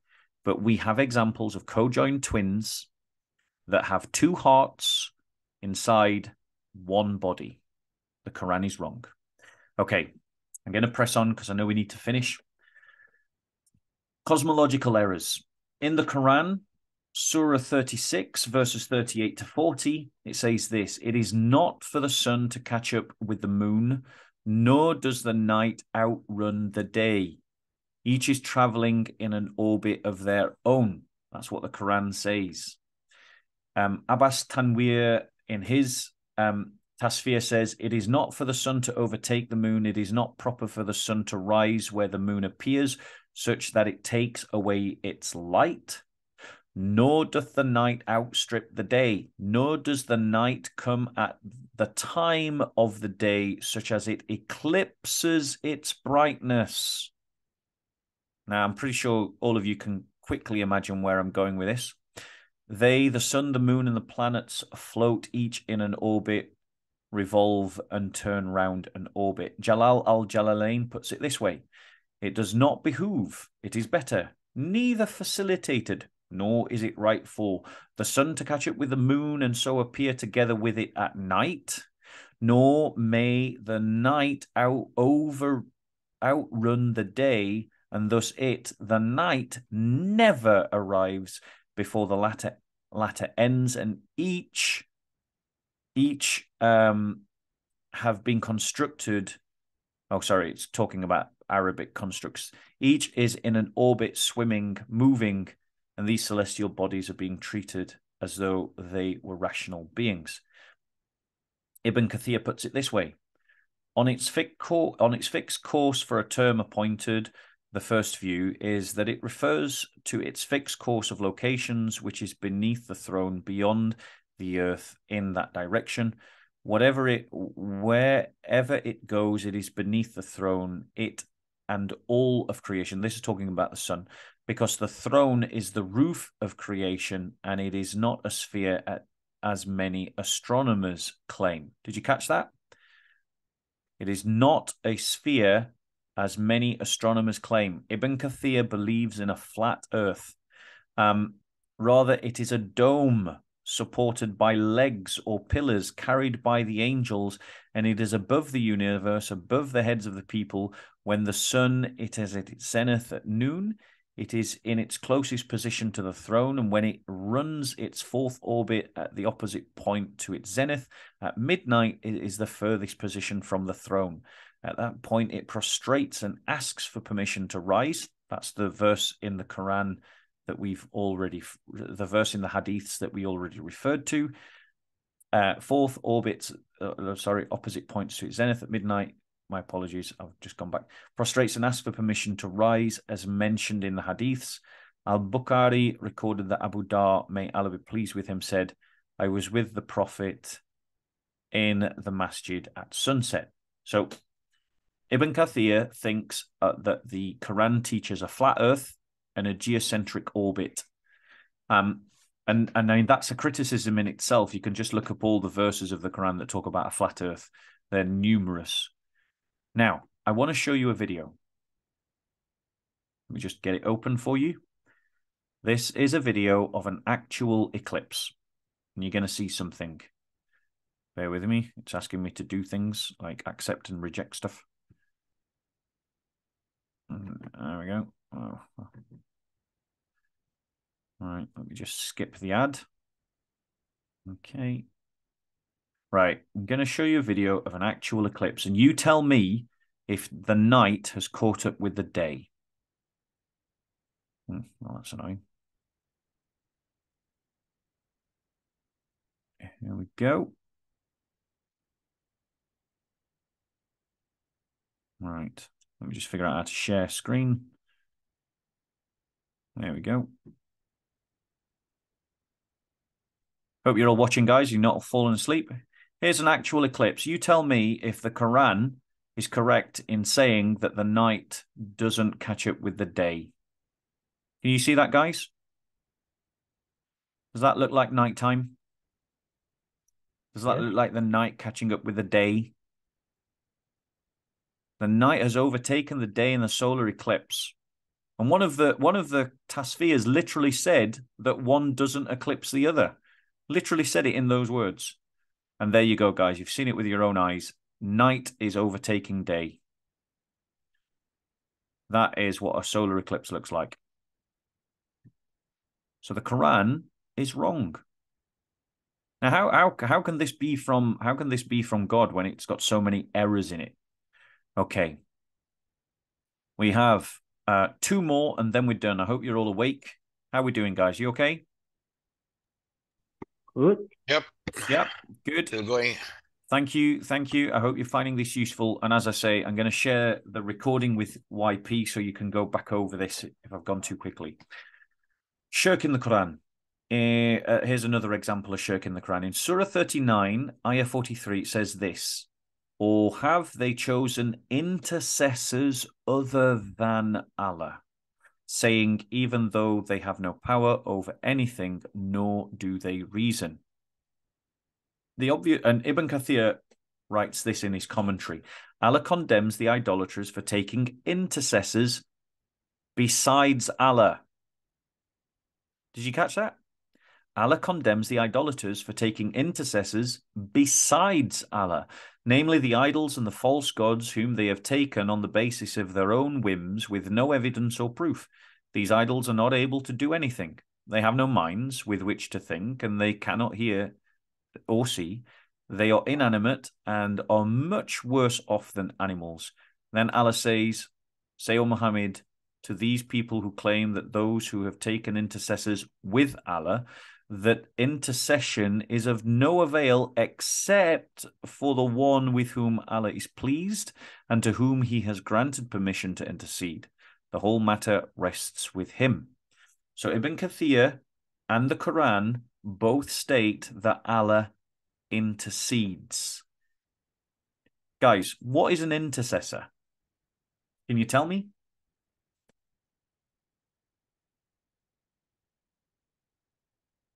You know what an intercessor is? What, sorry? Helper? Yeah, an intercessor is one who speaks on your behalf to someone else. But the Quran has got a slip of the tongue here. It's a slip of the tongue. And I think the reason why it's a slip of the tongue is because really this is Muhammad's words. It's saying, it calls Allah an intercessor. Or have they chosen intercessors other than Allah? That's the question that the Quran is asking in 39:43. Well, who's Allah interceding to? They've brought Allah down. The Quran brings Allah down to the level of an intercessor. That is insulting to Allah. So there's an example of shirk in the Quran. It has brought Allah down. If shirk is to bring someone above their station, it's logical that to bring Allah beneath his station is also an example of disbelief. And the Quran has stated that Allah is an intercessor. Or have they chosen intercessors other than Allah? So who's Allah interceding to? Who can Allah intercede to? Who does Allah answer to that he needs to intercede? You see my point? It's a very quick and easy problem. Okay, last one, guys, and then we're all done. Okay, we've gone slightly over our period. What time is it now in Indonesia? 11 p.m. 11 o'clock. So I suppose a lot of you are probably falling asleep. I appreciate you staying up so late. Okay, and we've all got church in the morning. So let's look at this last one, which is to show that Allah and Satan both mislead. In Surah 4, Ayah 119 to 120, we read this. This is Satan speaking. I will mislead them, and I will create in them false desires. I will order them to slit the ears of cattle and to deface the nature created by Allah. Whoever, forsaking Allah, takes Satan for a friend, hath of surety suffered a loss that is manifest. He, Satan, promises them and arouses desires in them, but Satan does not promise them except delusion. And in Surah 1693, we read, and listen to this, and had Allah willed, he would not have made you one community, but he leads astray whom he wills. Did you catch that? He leads astray whom he wills, and he guides whom he wills, and you will most surely be asked about what you used to do. Abbas, in his tafsir, writes this: had Allah willed, he could have made you all one nation. He could have made you followers of one religion, the religion of Islam, but he sendeth whom he will astray for his religion. He who is not deserving of it, and guideth whom he wills to his religion, he who is deserving of it. Now, I mean, that's problematic in itself. And ye will indeed be asked on the day of judgment of what ye used to do of good and evil in your states of disbelief or faith. It is also said that this means of what you used to do in the terms of honoring or breaking your pledges. Now, the term that was translated as deceived, right? And it's important to recognize that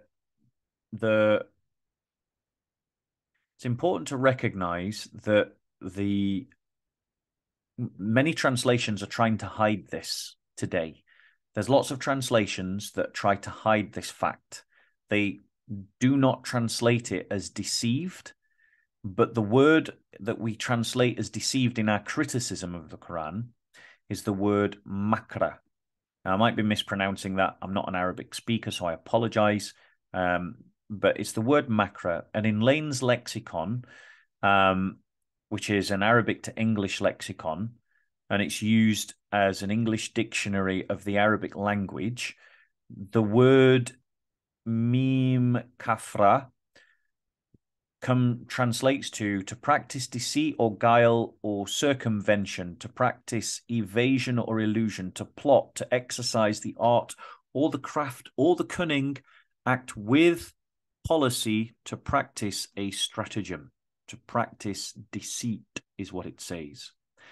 Hans Ware, in his dictionary, which is a scholarly dictionary of the Arabic language for English-speaking students of the language of Arabic, states this: makra, or makra, well, I'm mispronouncing the Arabic, and I'm sure makara or makra means to deceive, to delude, to cheat, to dupe, to guile, to double cross.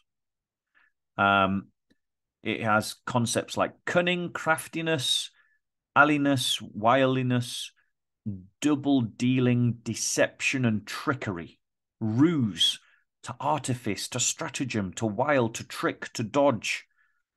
There's some Arabic lexicons here, but I can't read Arabic, so I'm not going to read them to you.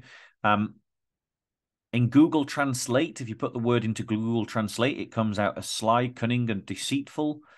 If you put it into Babylon.com, it comes out as calculating, cunning, astuteness, craftiness, foxiness, craft, slyness, archness, deceit, double dealing, artifice, deception, wiliness. If you put it in Transstar, it comes out as wiliness. ArabEyes.com, it comes out as deception. A number of translations today hide this fact.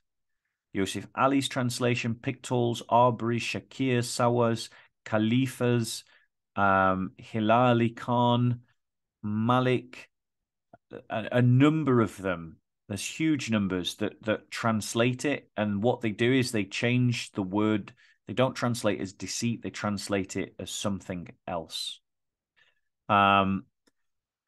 So there's a number of examples where the word makra is mistranslated in English translations, and they're doing it because of the theological implications of acknowledging that Allah is doing something that Satan did.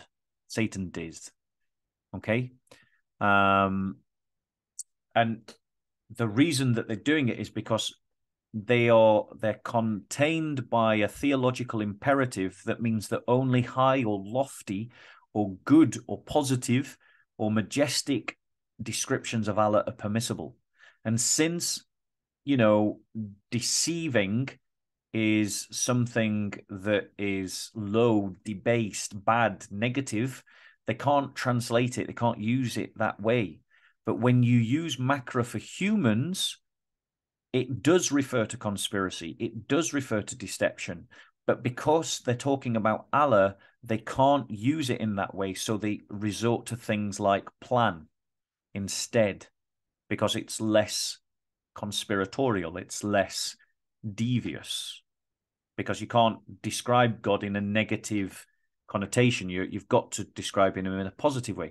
So because of theological reasons, they're distorting the Arabic meaning. They're changing the Arabic meaning because of a theological imperative. And that's what they're doing. But they should translate it as something that is deceptive. Okay, so, and we have an example of that, right?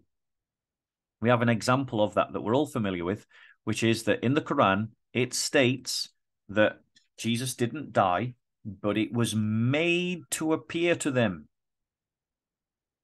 Muslims accept that the reason why everyone in history believes that Jesus Christ was crucified is because it looked that way.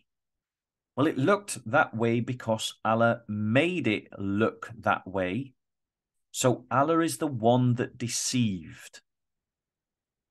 And if Allah is the one that deceived, then Allah is a known liar. Now, does anyone know anything about hadith sciences? Let me ask you this question. Jump in if you know the answer. According to hadith science, can you trust someone in a hadith chain and an isnad chain if they are a known deceiver?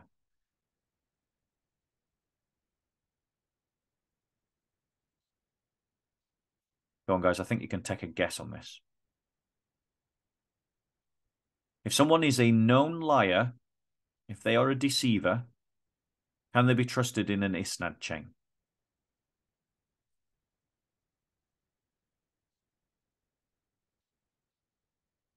It looks like we've all fallen asleep. Shall we stop? Logically we can trust a liar, right? Yeah, you can't trust a liar in an isnad chain. Right. This is basic hadith science 101. If someone is a known liar in a hadith chain, someone who is known to have deceived people, lots of people, then their presence in an isnad chain means that isnad, that hadith can't be considered sahih. It can't be considered reliable. The Quran describes itself literally with the words of hadith. The Quran literally calls the Quran hadith in the Arabic, calls it itself hadith. So the isnad chain of the Quran is Allah, the angel Gabriel, Muhammad, and then the scribes, whoever they are. Well, the first person in that chain, Allah, is a known liar. He deceives people because he makes people think that Christ was crucified when Christ was not crucified. And that's the only reason, according to Muslims, why people believe that Jesus was crucified. And that means Allah deceived people. So we know he's a liar. He's deceived millions of people for hundreds of years before he corrects it in the Quran in the 7th century. Which means that he is the liar in the isnad chain of the hadith that is the Quran. And according to hadith science, you can't trust a known liar, so you can't trust the Quran. Does that argument make sense? Yes. Yeah? Yep. Great stuff. Great stuff. Now, I just want to bear with us one moment.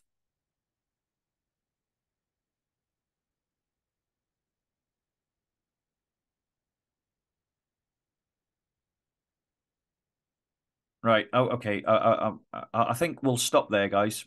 So, any other, and obviously this is my argument is based on Surah 4, 157 to 158, where it literally says, and they're saying, surely we have killed the Messiah, Isa, son of Maryam, the messenger of Allah, and they did not kill him, nor did they crucify him, but it appeared to them to be so, like Isa. So the Quran is admitting that Allah deceives. Right, guys. We're going to stop there. That's all my examples. We've hit our 2-hour mark. We've gone over our 2-hour mark. And I did give you guys a choice whether you wanted to do questions and discussion or whether you wanted more examples. You went for the more examples. And so we're going to bring our session to a conclusion there. I'm going to make this recording accessible to YP, and YP can share it with all you guys. I'm also going to upload it onto my YouTube channel so you can catch it there as well. I hope you guys have enjoyed it. I hope it benefits you. You know your situation better than I do, so you can decide when it's appropriate to use these arguments, and I hope it's a blessing. Before you go, it would be beneficial to me if you just put into the chat how you found this session, 10 being great, 1 being rubbish, and we'll close in a prayer. So either YP, Lynn, or anyone else, if you would like to pray, please. And again, because we don't believe in Arabization, because Indonesian is just as good as English or Greek or Hebrew, let's pray in Indonesian. So if one of you guys would like to close us in a prayer, that'd be wonderful. Pak Muhammad, yuk. Pak Muhammad Jibril, silakan. Oke, mari kita berdoa. Let's pray. Tuhan, terima kasih karena Engkau telah mengumpulkan kami di sini pada malam ini untuk mempelajari suatu hal yang membelokkan ajaran-ajaran tentang Dikau, Tuhan. Kiranya Engkau memberkati kami, Engkau memberkati Brother Bob. You give bless Brother Bob. You give courage, Brother Bob, and thanks. We are all thanks for the knowledge that Brother Bob give to us. Terima kasih Tuhan. Kami juga berdoa untuk teman-teman kami dimanapun berada. Kiranya Engkau memberkati, terutama untuk Bu Lindsay yang sedang dalam perjalanan. Berkatilah dia Tuhan sampai dengan selamat sampai di rumah. Terima kasih Tuhan, terpujilah namamu untuk selama-lamanya. Terpujilah Engkau Tuhan, Bapa kami Yesus Kristus. Dalam nama Tuhan Yesus kami berdoa dan mengucap syukur. In God's name, Jesus Christ. Amen. Amen. Thank you. Amen. Good night, guys. Christ is risen. And thank you all. And Thank you. We'll do this again. God bless you all, and God bless all Thank your you, efforts brother. in God Indonesia. bless. Brother Bob, thank you. Thank you. Bless.